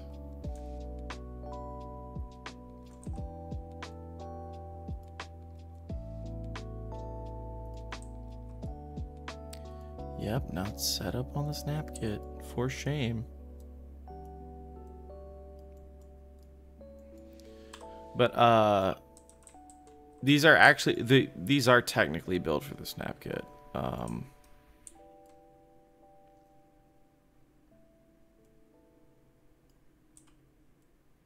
me just oop.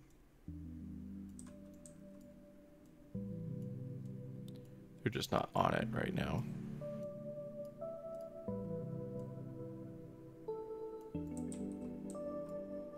I think having these types of like walls is kind of cool.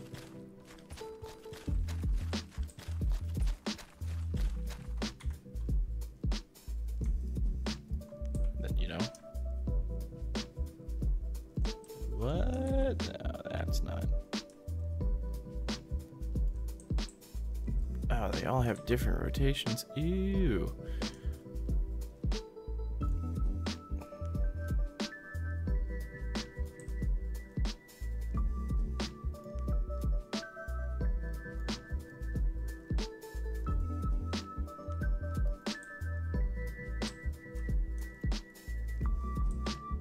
Build some kind of interesting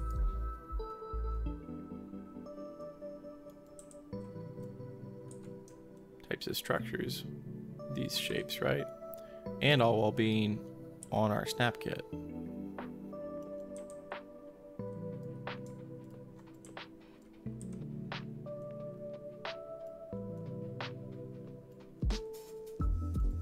I don't know why I'm wasting time like fiddling with this, but it's like a nice reminder that we've got some other types of structures planned. A lot of the like nomad structures are kind of gonna be like that like classic white sci-fi rounded structure.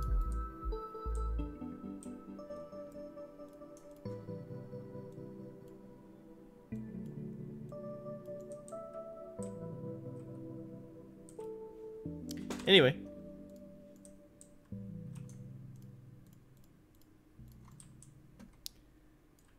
kind of cool, kind of not really important right now.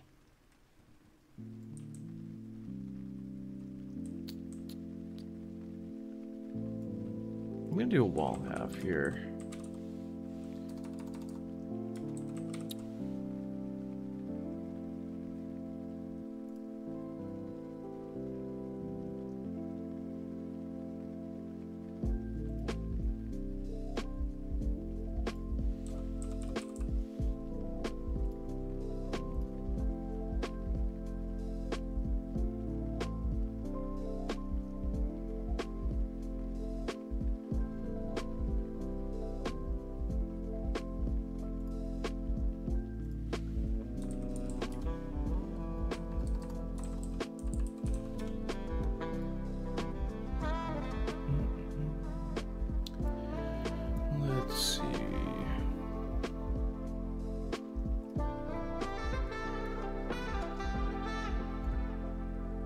Yeah, there we go. That's what we want. We're gonna take this off the grid. We'll take that. Bring that there. There. There. And then we're gonna break a cardinal rule of mine. I think it's 1.15. Yeah, that's fine.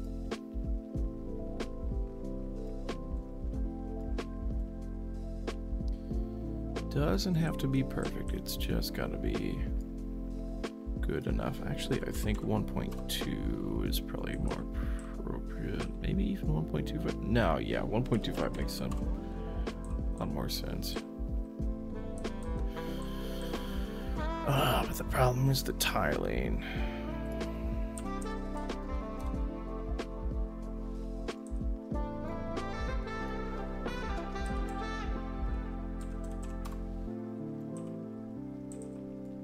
Oh Oh man, I just remembered I gotta sign up for that Wolf Eye alpha. Oops.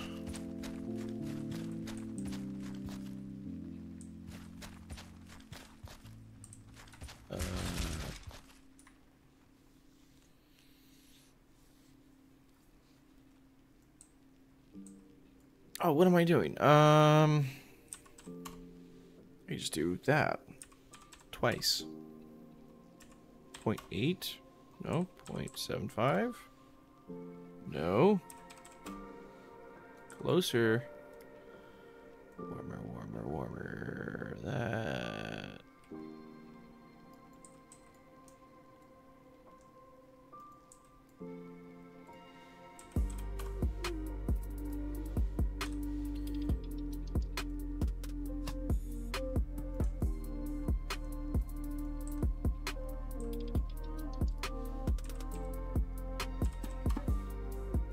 Okay, that's probably it. Yeah.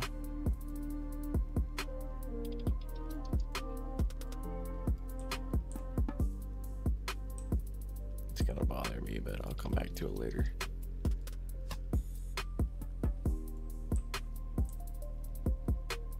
Yo, Sim Cook. You know we're doing another co-op stream tomorrow.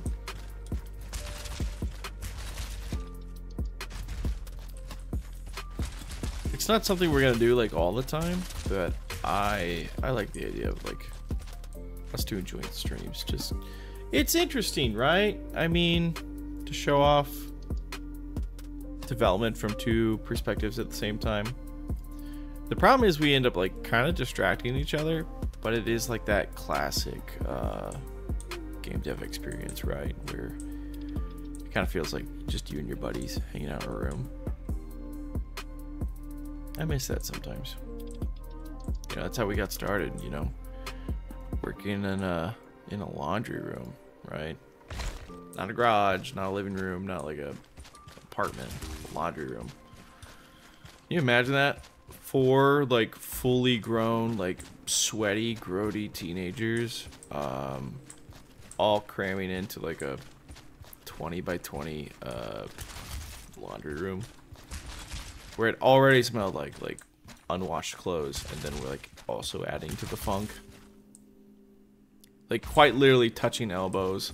I'm working off of like an old like 19-inch Toshiba laptop that's like setting my jeans on fire. It's like so hot just from trying to run any kind of like editor, right? Because it was like so old.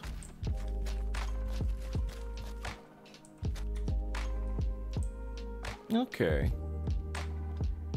This is, you know, just coming along. I'm not hating this room as much as I did when I started.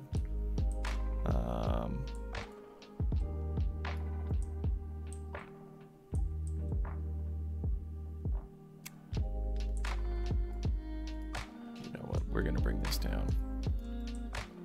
Right there. And I think we're gonna make this like another observation window.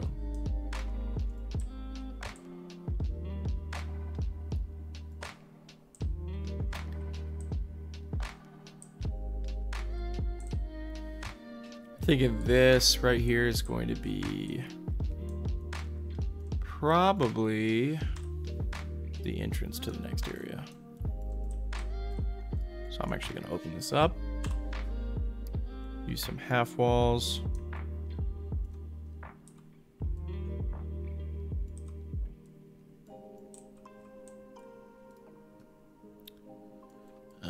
Let's use some floor pieces.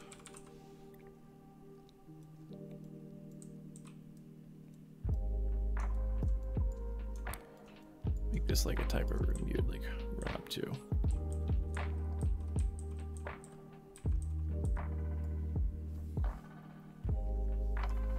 Only issue is it's like not quite the center of the room, but I'm kind of okay with that. I'm a big fan of like asymmetrical design, as long as it's like still kind of obvious where you have to go.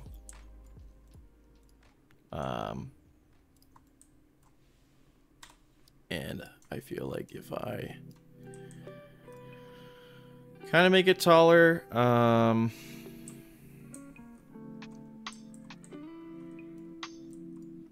want to bring it down a little bit though. Let's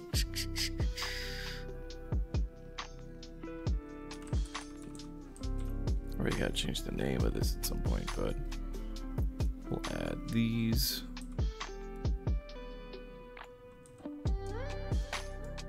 Almost like trim.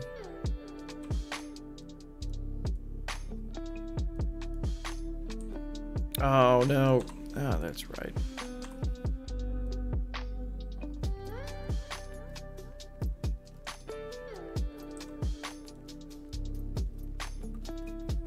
That won't work either. Unless and less. And then we bring that up there. Yeah, it's not clean, but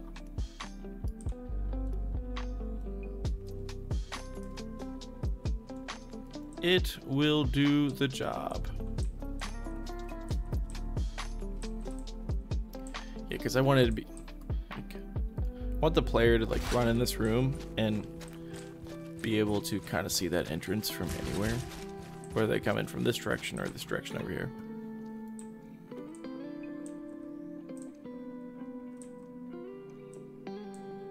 I am thinking I will probably give the player another way in.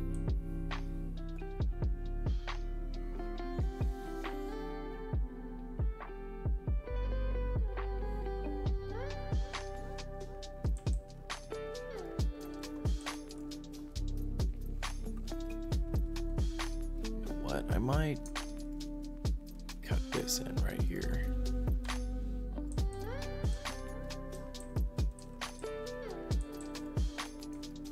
Copy this. Just bring this down real quick. We're gonna just kind of rapid snap together some stuff real quick. Pull that in. Copy these again. Pull that there. Excuse me.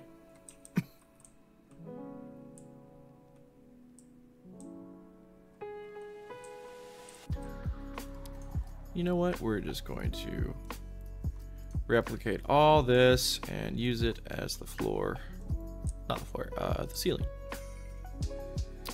I'm kind of liking that shape.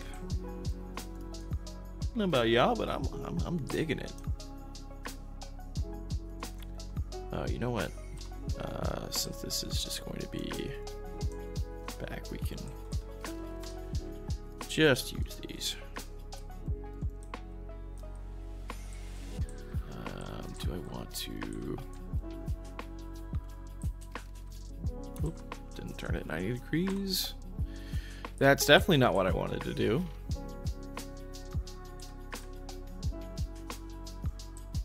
That's what I wanted to do. Yeah, because I don't want to like these like alcoves that players can hide behind. But I like this like inset area. And I don't even know actually if I want them to be able to come through this way. Now that I'm thinking about it.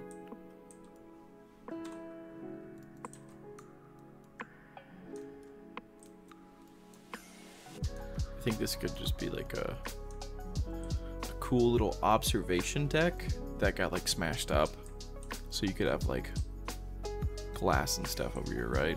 And like all the glass is gone. Have like flipped over chairs and like desks and computers, and just kind of make it part of the arena. Just like some environmental flavor, right? And like an easy example of like why the enemies in this like terrarium type thing could like get to them so quickly.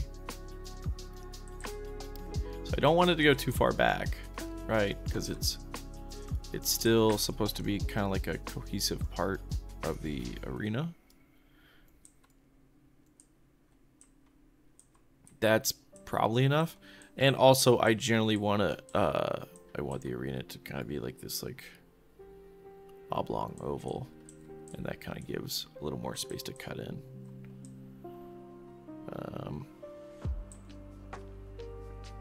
And the problem with this area over here is, originally it was like all downhill, and this was like the one advantageous spot. Now we have like a kind of similar height.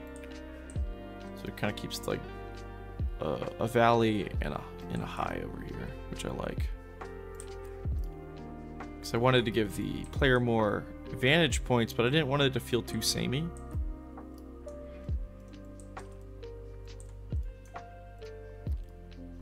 Like I said, I like a little bit of variety when it comes to different parts of my level. I want everything to be not necessarily visually distinct, but to be able to tell where you are at any given point is very important. Also, with like the lower ceiling, this feels like psychologically like a safe space, right? So mainly because you have like a back against the wall and like protection from the sides, but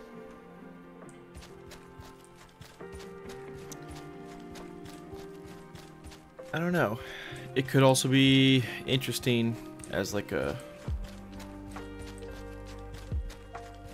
observation area that hasn't been broken into, where you can like see everything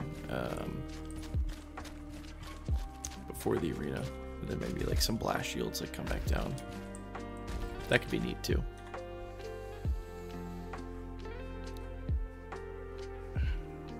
Stuff like that is where playtesting comes super in handy, right? Because, you know, you think you have an idea of like what's gonna be good, and then sometimes it just turns out to be garbage.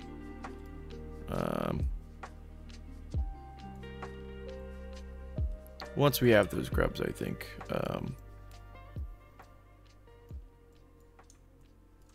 we'll be able to test a lot of these like types of environments. I think it's gonna fill out like a really nice space in our roster. Let's put that up there. No, I want you to be flipped. There we go.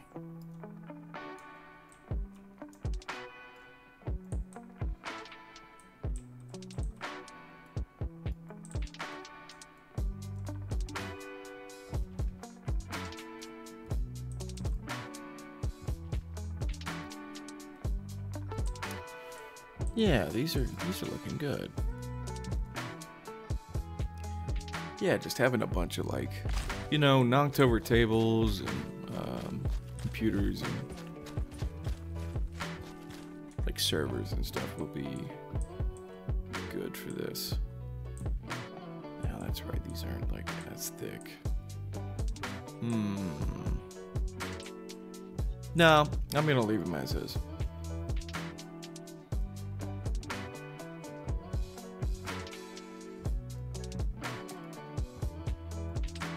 I think we give a ramp over here, right?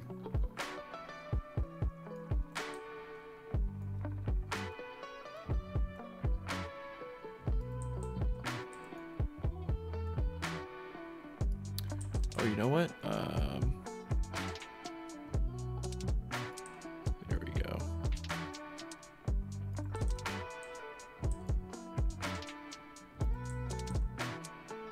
That can't be right?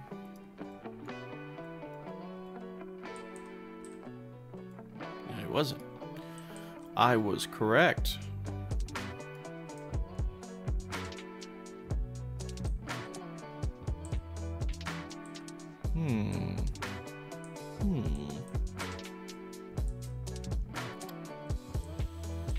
Let's see.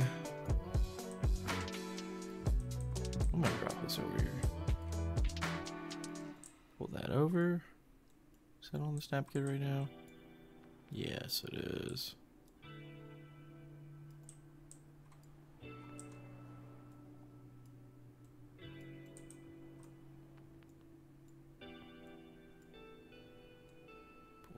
over. Oh, that's right. This ramp isn't on the snap kit anymore, so that needs to go there, and then that needs to go there.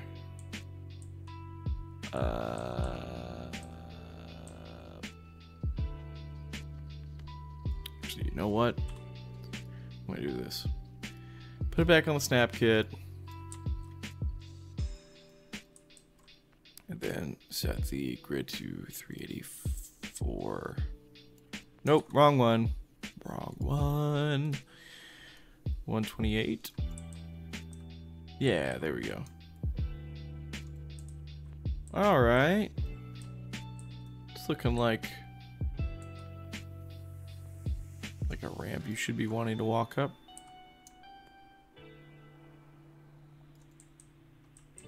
Pull that over here. Oh, come on, man.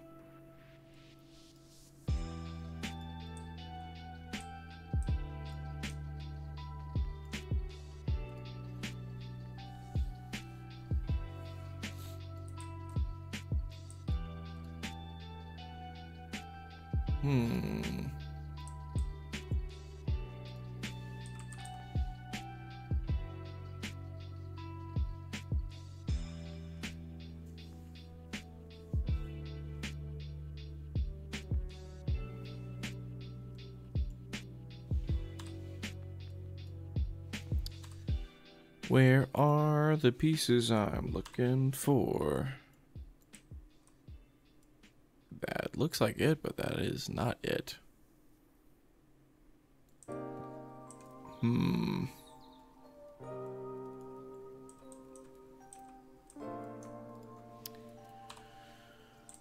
Well, I could just do this again.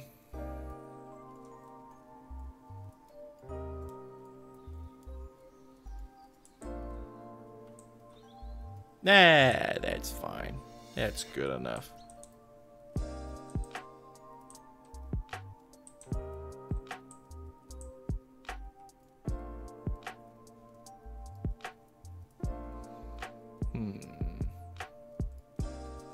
Nope. I hate it. It's not fine.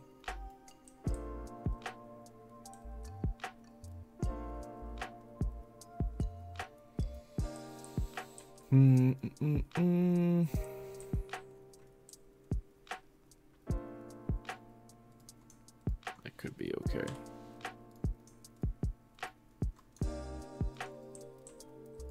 Nope, I lied. Why is everything so bad? It's so bad. And sometimes you just like get in these like creative like blocks where you don't know what to do.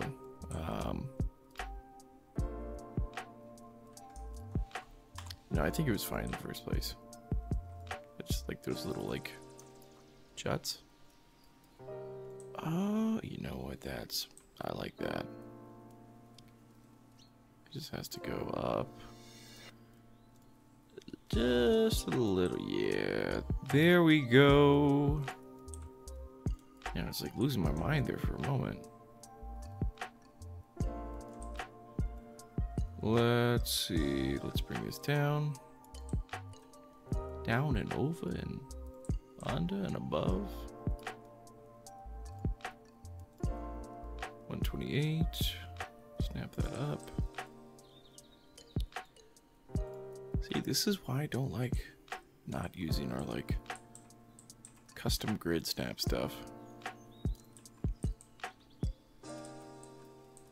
It's like all just a little bit off. Nah, whatever. Looks good enough.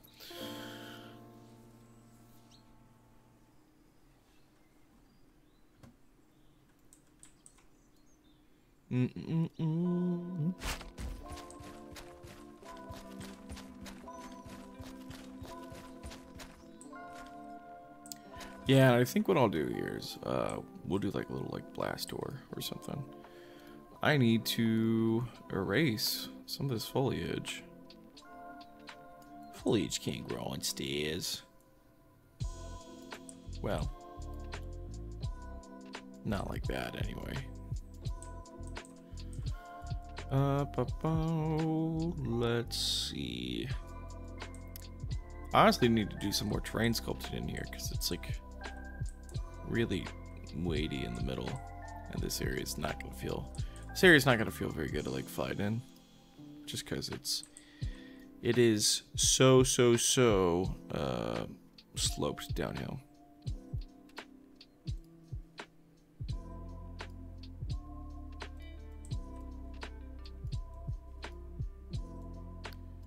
Kind of want people to use equal parts of the arena. I mean, I did go to all the effort of building the whole arena, so I would like most people to use most of it.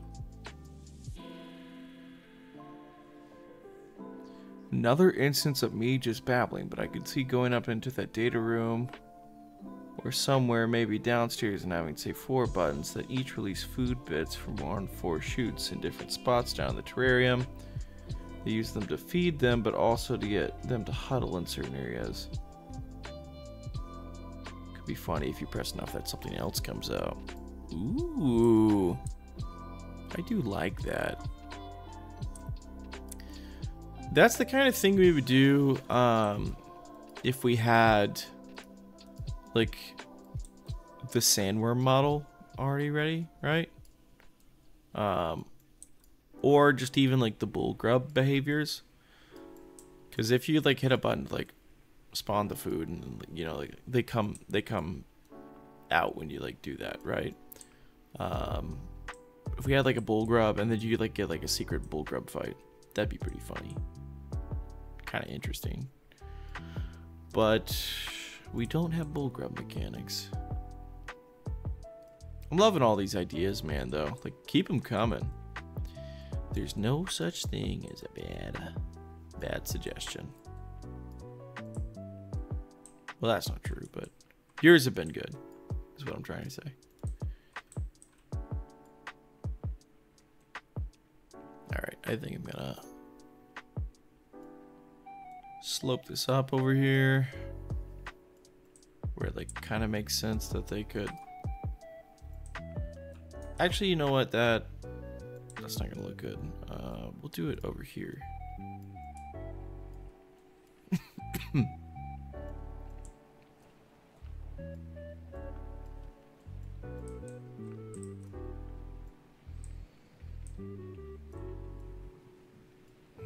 I gotta smooth this out.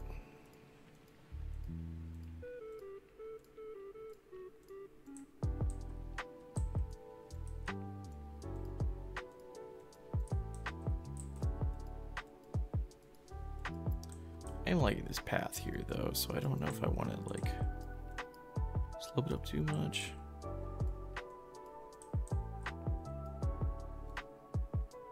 So, yeah, no, that looks kind of fine. The way the geometry is though, I kind of want this area like built up more.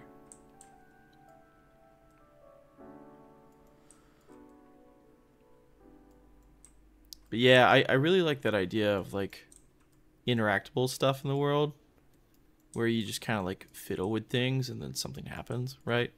Like it triggers another like type of mechanic. Like, to be honest, like that's the type of thing where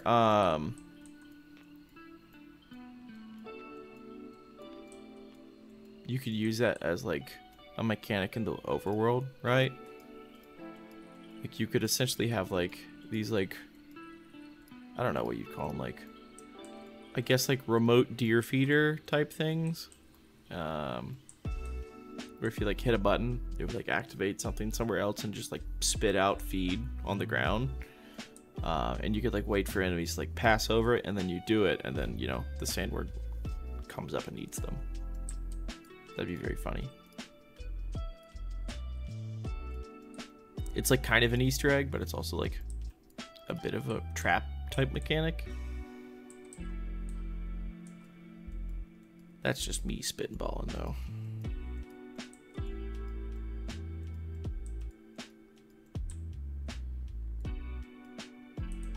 You love that. Yeah. Yeah, it's a neat idea. I love anything that's like kind of cause and effect.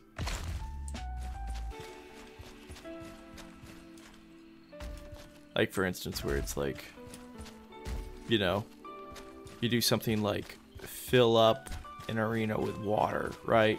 Because you like break a nozzle off, and then you know, you like wait for enemies like to go in the arena, and then you kick on the power, and you know,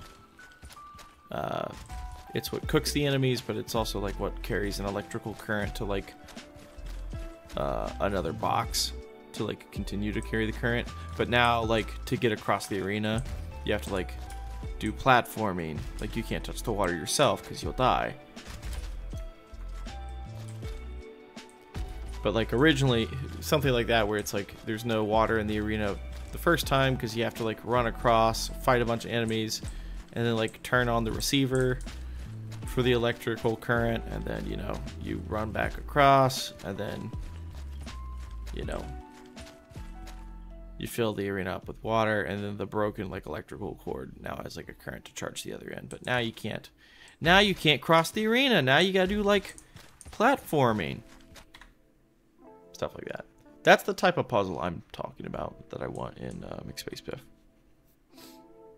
In fact, like this level is like a prime candidate for that type of puzzle.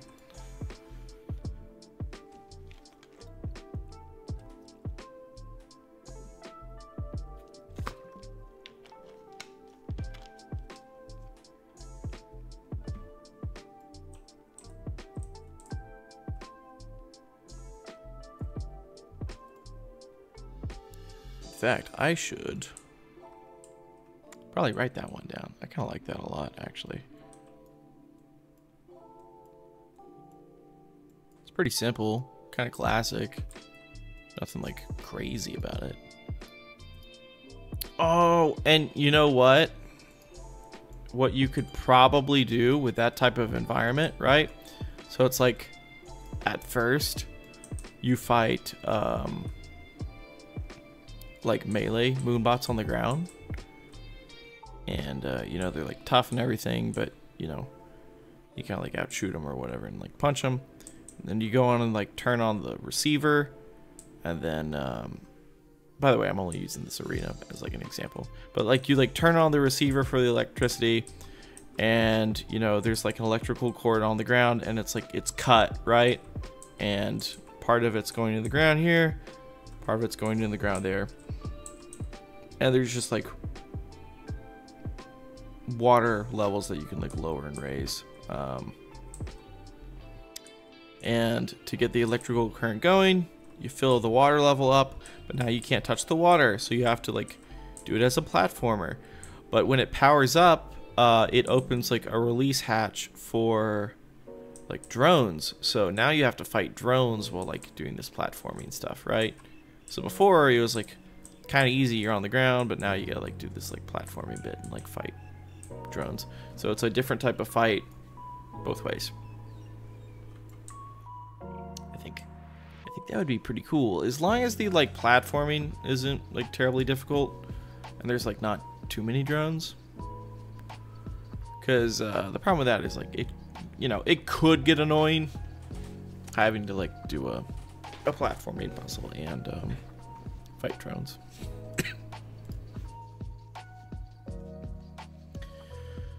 Or I guess you could do the inverse, right? Where originally you fight drones because you have more space to maneuver, and then do something like on the like little platform areas, there's like moonbots waiting to like punch you. The problem with that is like they don't really have any way to engage you, and they could like cheese you. But having an enemy that can like freely function despite the environmental hazard is like a very classic video game thing, right? Like fighting manhacks over electrified water sucked, but in hindsight is like it's always like really cool, and like you feel really good for beating it, right? So I feel like we could probably do something similar with our drones, especially since we're going to give them like a different type of attack. And honestly, there's probably going to be variants of them. Like there might be a variant of drone that just like kind of drill attacks you, right? They'll have like a tail where they'll like sit in the air, do like a spin, spool up, and then dive at you.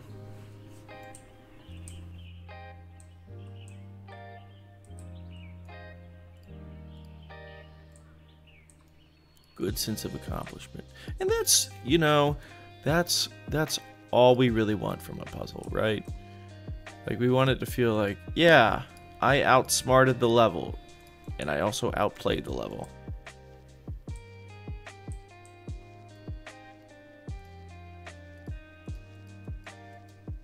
Goodness gracious. I'm like, the more I do these streams, like the more I like start to lose my voice. It's becoming a problem. That's because I spend all day like sitting in meetings and then I like hop on here and just have to ramble to myself for hours. Which, to be fair, I do anyway, so... yeah, it is what it is. One of these days I'll like take like a proper vacation and like actually rest. Probably once the McSpacebiff vertical sliver is done, I'll do like a nice little like getaway vacation. Give myself at least a little bit of time to recharge before diving into like our next project.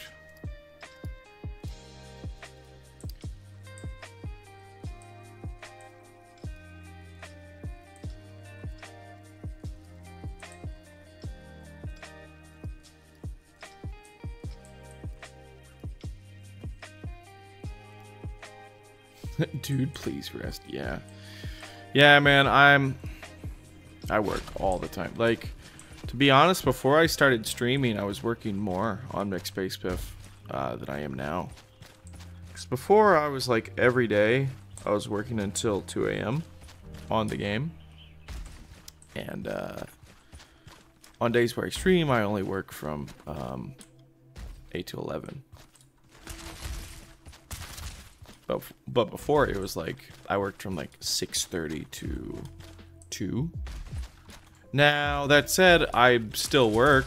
It's just on like it's just a different time. It's like video editing and like making sure like everything is like ready to go up online, making sure like stream quality is good, that kind of stuff. So I am technically getting less done on the game, but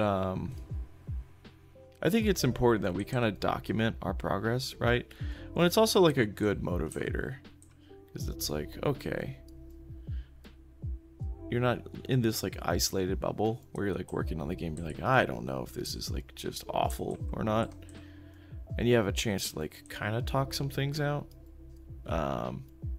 You know, you'll get like distracted going on like tangents and stuff, but you're at least guaranteed like a certain number of hours of work, right? Like it's a lot easier to be like, okay, I can't do other things right now because I'm streaming the game and I'm making the game. But when you're just like on your own, it's like, oh, I got a text message. I'll answer the text message. Oh, I got a notification. I'll check that notification. So in reality, you know, the work, it's probably not as focused or as pure, but it might end up equating to being more work overall in general.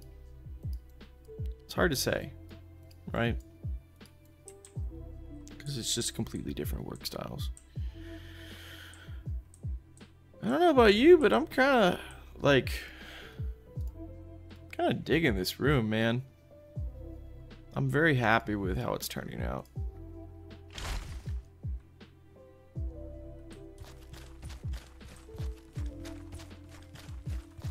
I'm very much looking forward to fighting these guys in it.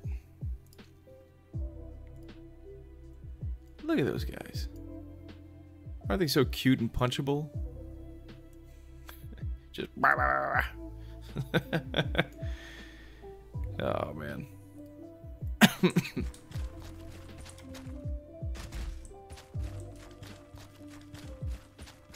Yeah. I think this is gonna be like a fun little arena. The hard work really shows, especially as you build the YouTube presence. The shorts are doing pretty damn well too. Yeah. Well, I mean, especially when you're just like spitballing with like random people who are coming into the chat and just going on rants and tangents. I mean,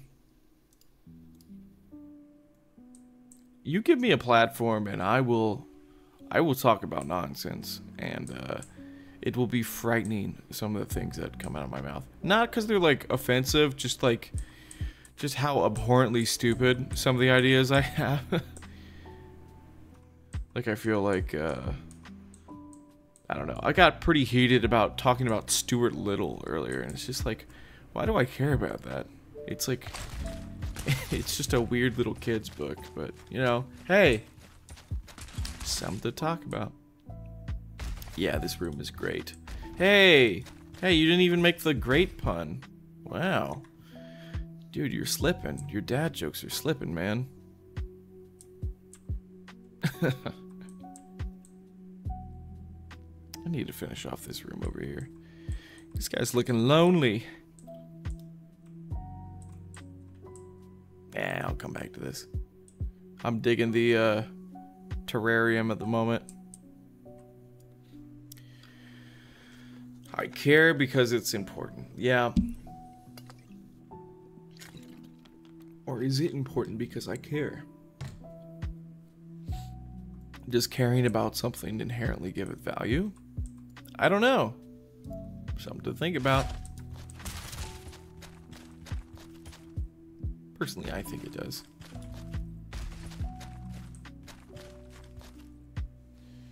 Let's give him SMG. I want to get a feel for like...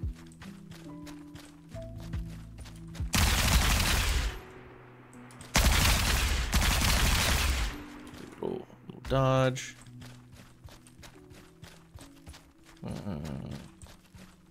Like a backwards dodge, little side dodge, ground dodge, super jump, super jump. Yeah, I'm feeling good about the general like spacing of this scene.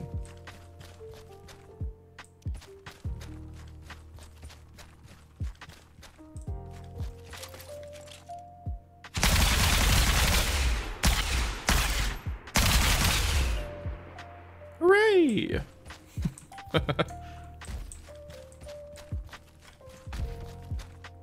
Okay, so you can get up here with crouch jumping, that's good.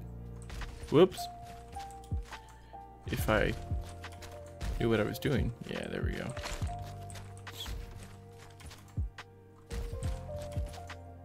There we go. Okay, it's about the same. I was just making sure that the third person and first person jump height is the same.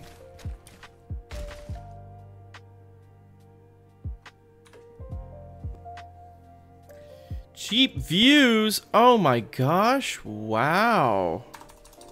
Boy, I can't wait to click that malware link. Y'all in the chat, do not click that. That is spam.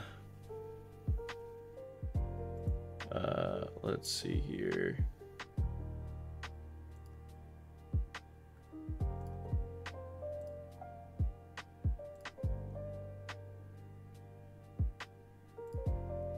Hey, guess what? You get to be banned. Banned.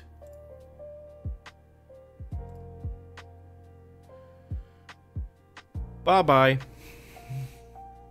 I'm not letting you give malware to my viewers. They're here for a chill time watching a crazy person make a video game. Very rude. Big old can of spam. Yeah, you gotta bust it out on them sometimes. You know, there's 3 cans, 4 cans, 5 cans that I believe in. I believe in the you can, as in like you can do it. I believe in the toucan, as in you know, the guy who sells all that delicious, colorful cereal. I believe in the can of Spam and the can of whoop ass. What's the fifth one? Wow, that's the mystery, isn't it?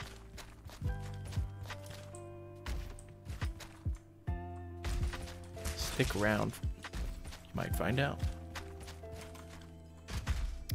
I really need to add that crouch jump animation, because this that's not gonna fly. Sneak, sneak, sneak, sneak, sneak, sneak.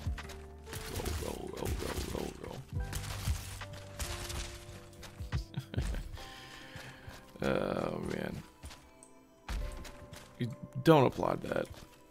That's too stupid, man. That was legendary. Oh. Yeah, but not in the good way, right?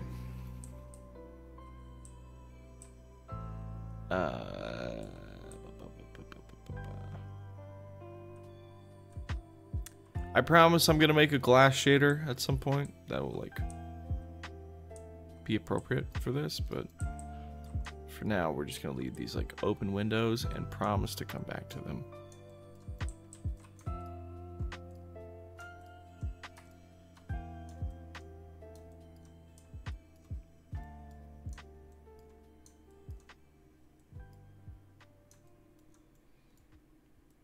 And this room's gonna be like it's like a whole thing, right?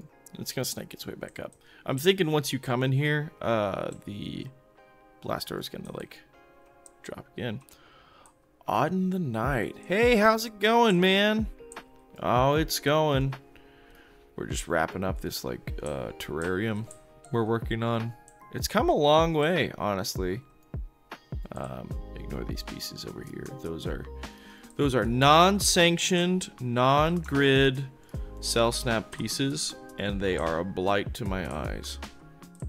We're gonna work them in at some point, but for now we're using all right angles, all 45 and or right angles. Those angles were all wrong, so we're not using them. Oops. I don't know my own console commands.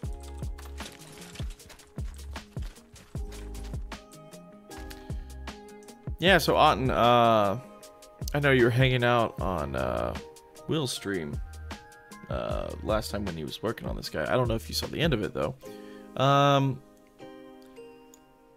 Your internet was down all day today. Oh man, that stinks. Yeah, I was wondering why you were joining so late. Normally you're an on-time kind of guy. Here for the party. Here for the majority of it.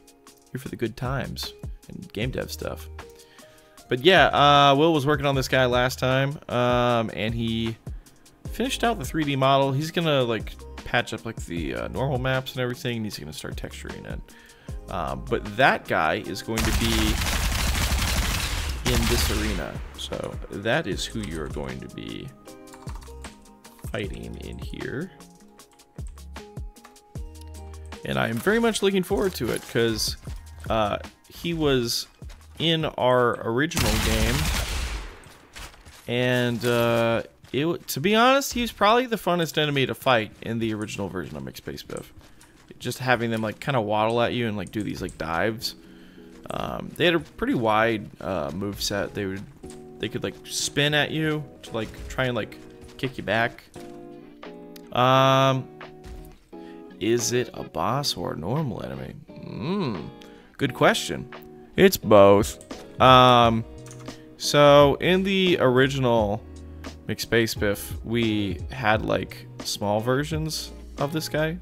Well, like a normal sized version. And they like ran at you, and you could like shoot them, and they like fall over. And they could like try to like punch you stuff. And then we had like a bull grub version, right? Let me scrub back over to you fighting him.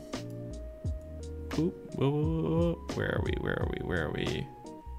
You think I would remember my own trailer? Oh, yeah, this guy too.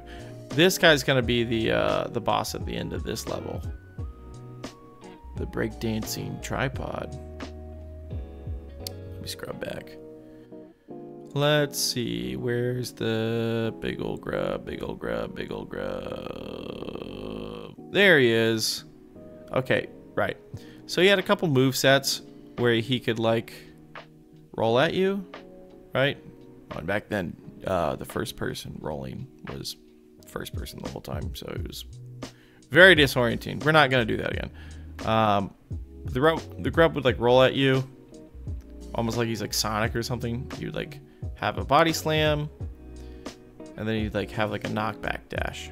So that's what the, you know, boss version of this guy's gonna do.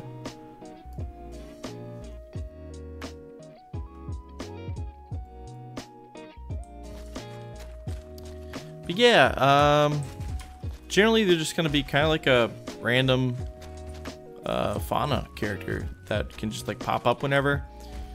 And considering these guys are like omnivores that will just eat anything, they're gonna be like a really good source of like getting ammo and like health packs and just like items and stuff. So and they'll have a couple different types of attacks, right? Their outer hide is going to be like super tough against like bullets, but their mouth is going to be very, very vulnerable as like a weak spot. And you can't see underneath, but there's like an exposed belly. So when they attack you and they flip over, that's when you can like damage them a lot. But yeah, it's this is like a arena I'm designing with how they're going to play in mind, because I kind of already know how they're going to function, right? Because it's essentially a redesign of an enemy we've already had. It's been, you know, a decade since we designed them, but I kind of have an idea. Also, this time around, we're going to give them a ranged attack. They'll eat anything, you say. That's true. They will eat anything. Anything they can, anyway. Ah, what if you can distract them by throwing something to eat? Funny enough, we were actually talking about that earlier. Having, like, food dispensers in here. And potentially just, like, throwing, like, scent bombs or something so they just, like, attack anything in that vicinity. Could be kind of cool. In many cases, though, you'll find, like, after you kill them, they'll, like, cough up bones or, like, ammo or key cards, anything of the sort. So they're essentially like a moving treasure chest, which I think kind of cool. And because they can burrow up from anywhere, we can kind of put however many or few as we want. Yeah, this is they'll eat anything. You can sacrifice your ammo, maybe. Oh, that'd be interesting. Like, you could. So we were actually talking about being able to throw your gun, right? Because we really like that mechanic in Counter-Strike, where you could like toss a gun to your friend if they didn't have one, or just to like swap. So being able to like spit your gun out and then like have them go chase it could be interesting. It might be too strong as like a mechanic, but I do like the concept. Maybe something like what you could probably do is like have an item instead that they like specifically would target over you. Maybe like a scent gland or something similar to like the antlions from like Half-Life 2.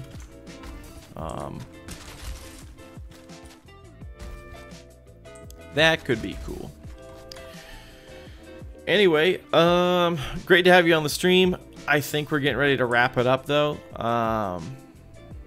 Just because it is getting into the later hours of the evening, and we've got a dual stream coming up tomorrow, and I want to make sure I am actually well rested for that, because I think it's gonna be a banger. I think we're gonna, you know, we're gonna finish texturing the grub, and you know, I'm gonna maybe put some finishing touches on this like area here, and to be honest, it's like starting to kind of feel like a cohesive level a little bit. Yeah, you're a bit lit to join. I'm sorry, man. If I could stream all night, I would, but funny enough, I actually have PTO tomorrow. Like, I took a day off to do the joint stream, and also just because I'm going out of town after. But yeah, dual stream.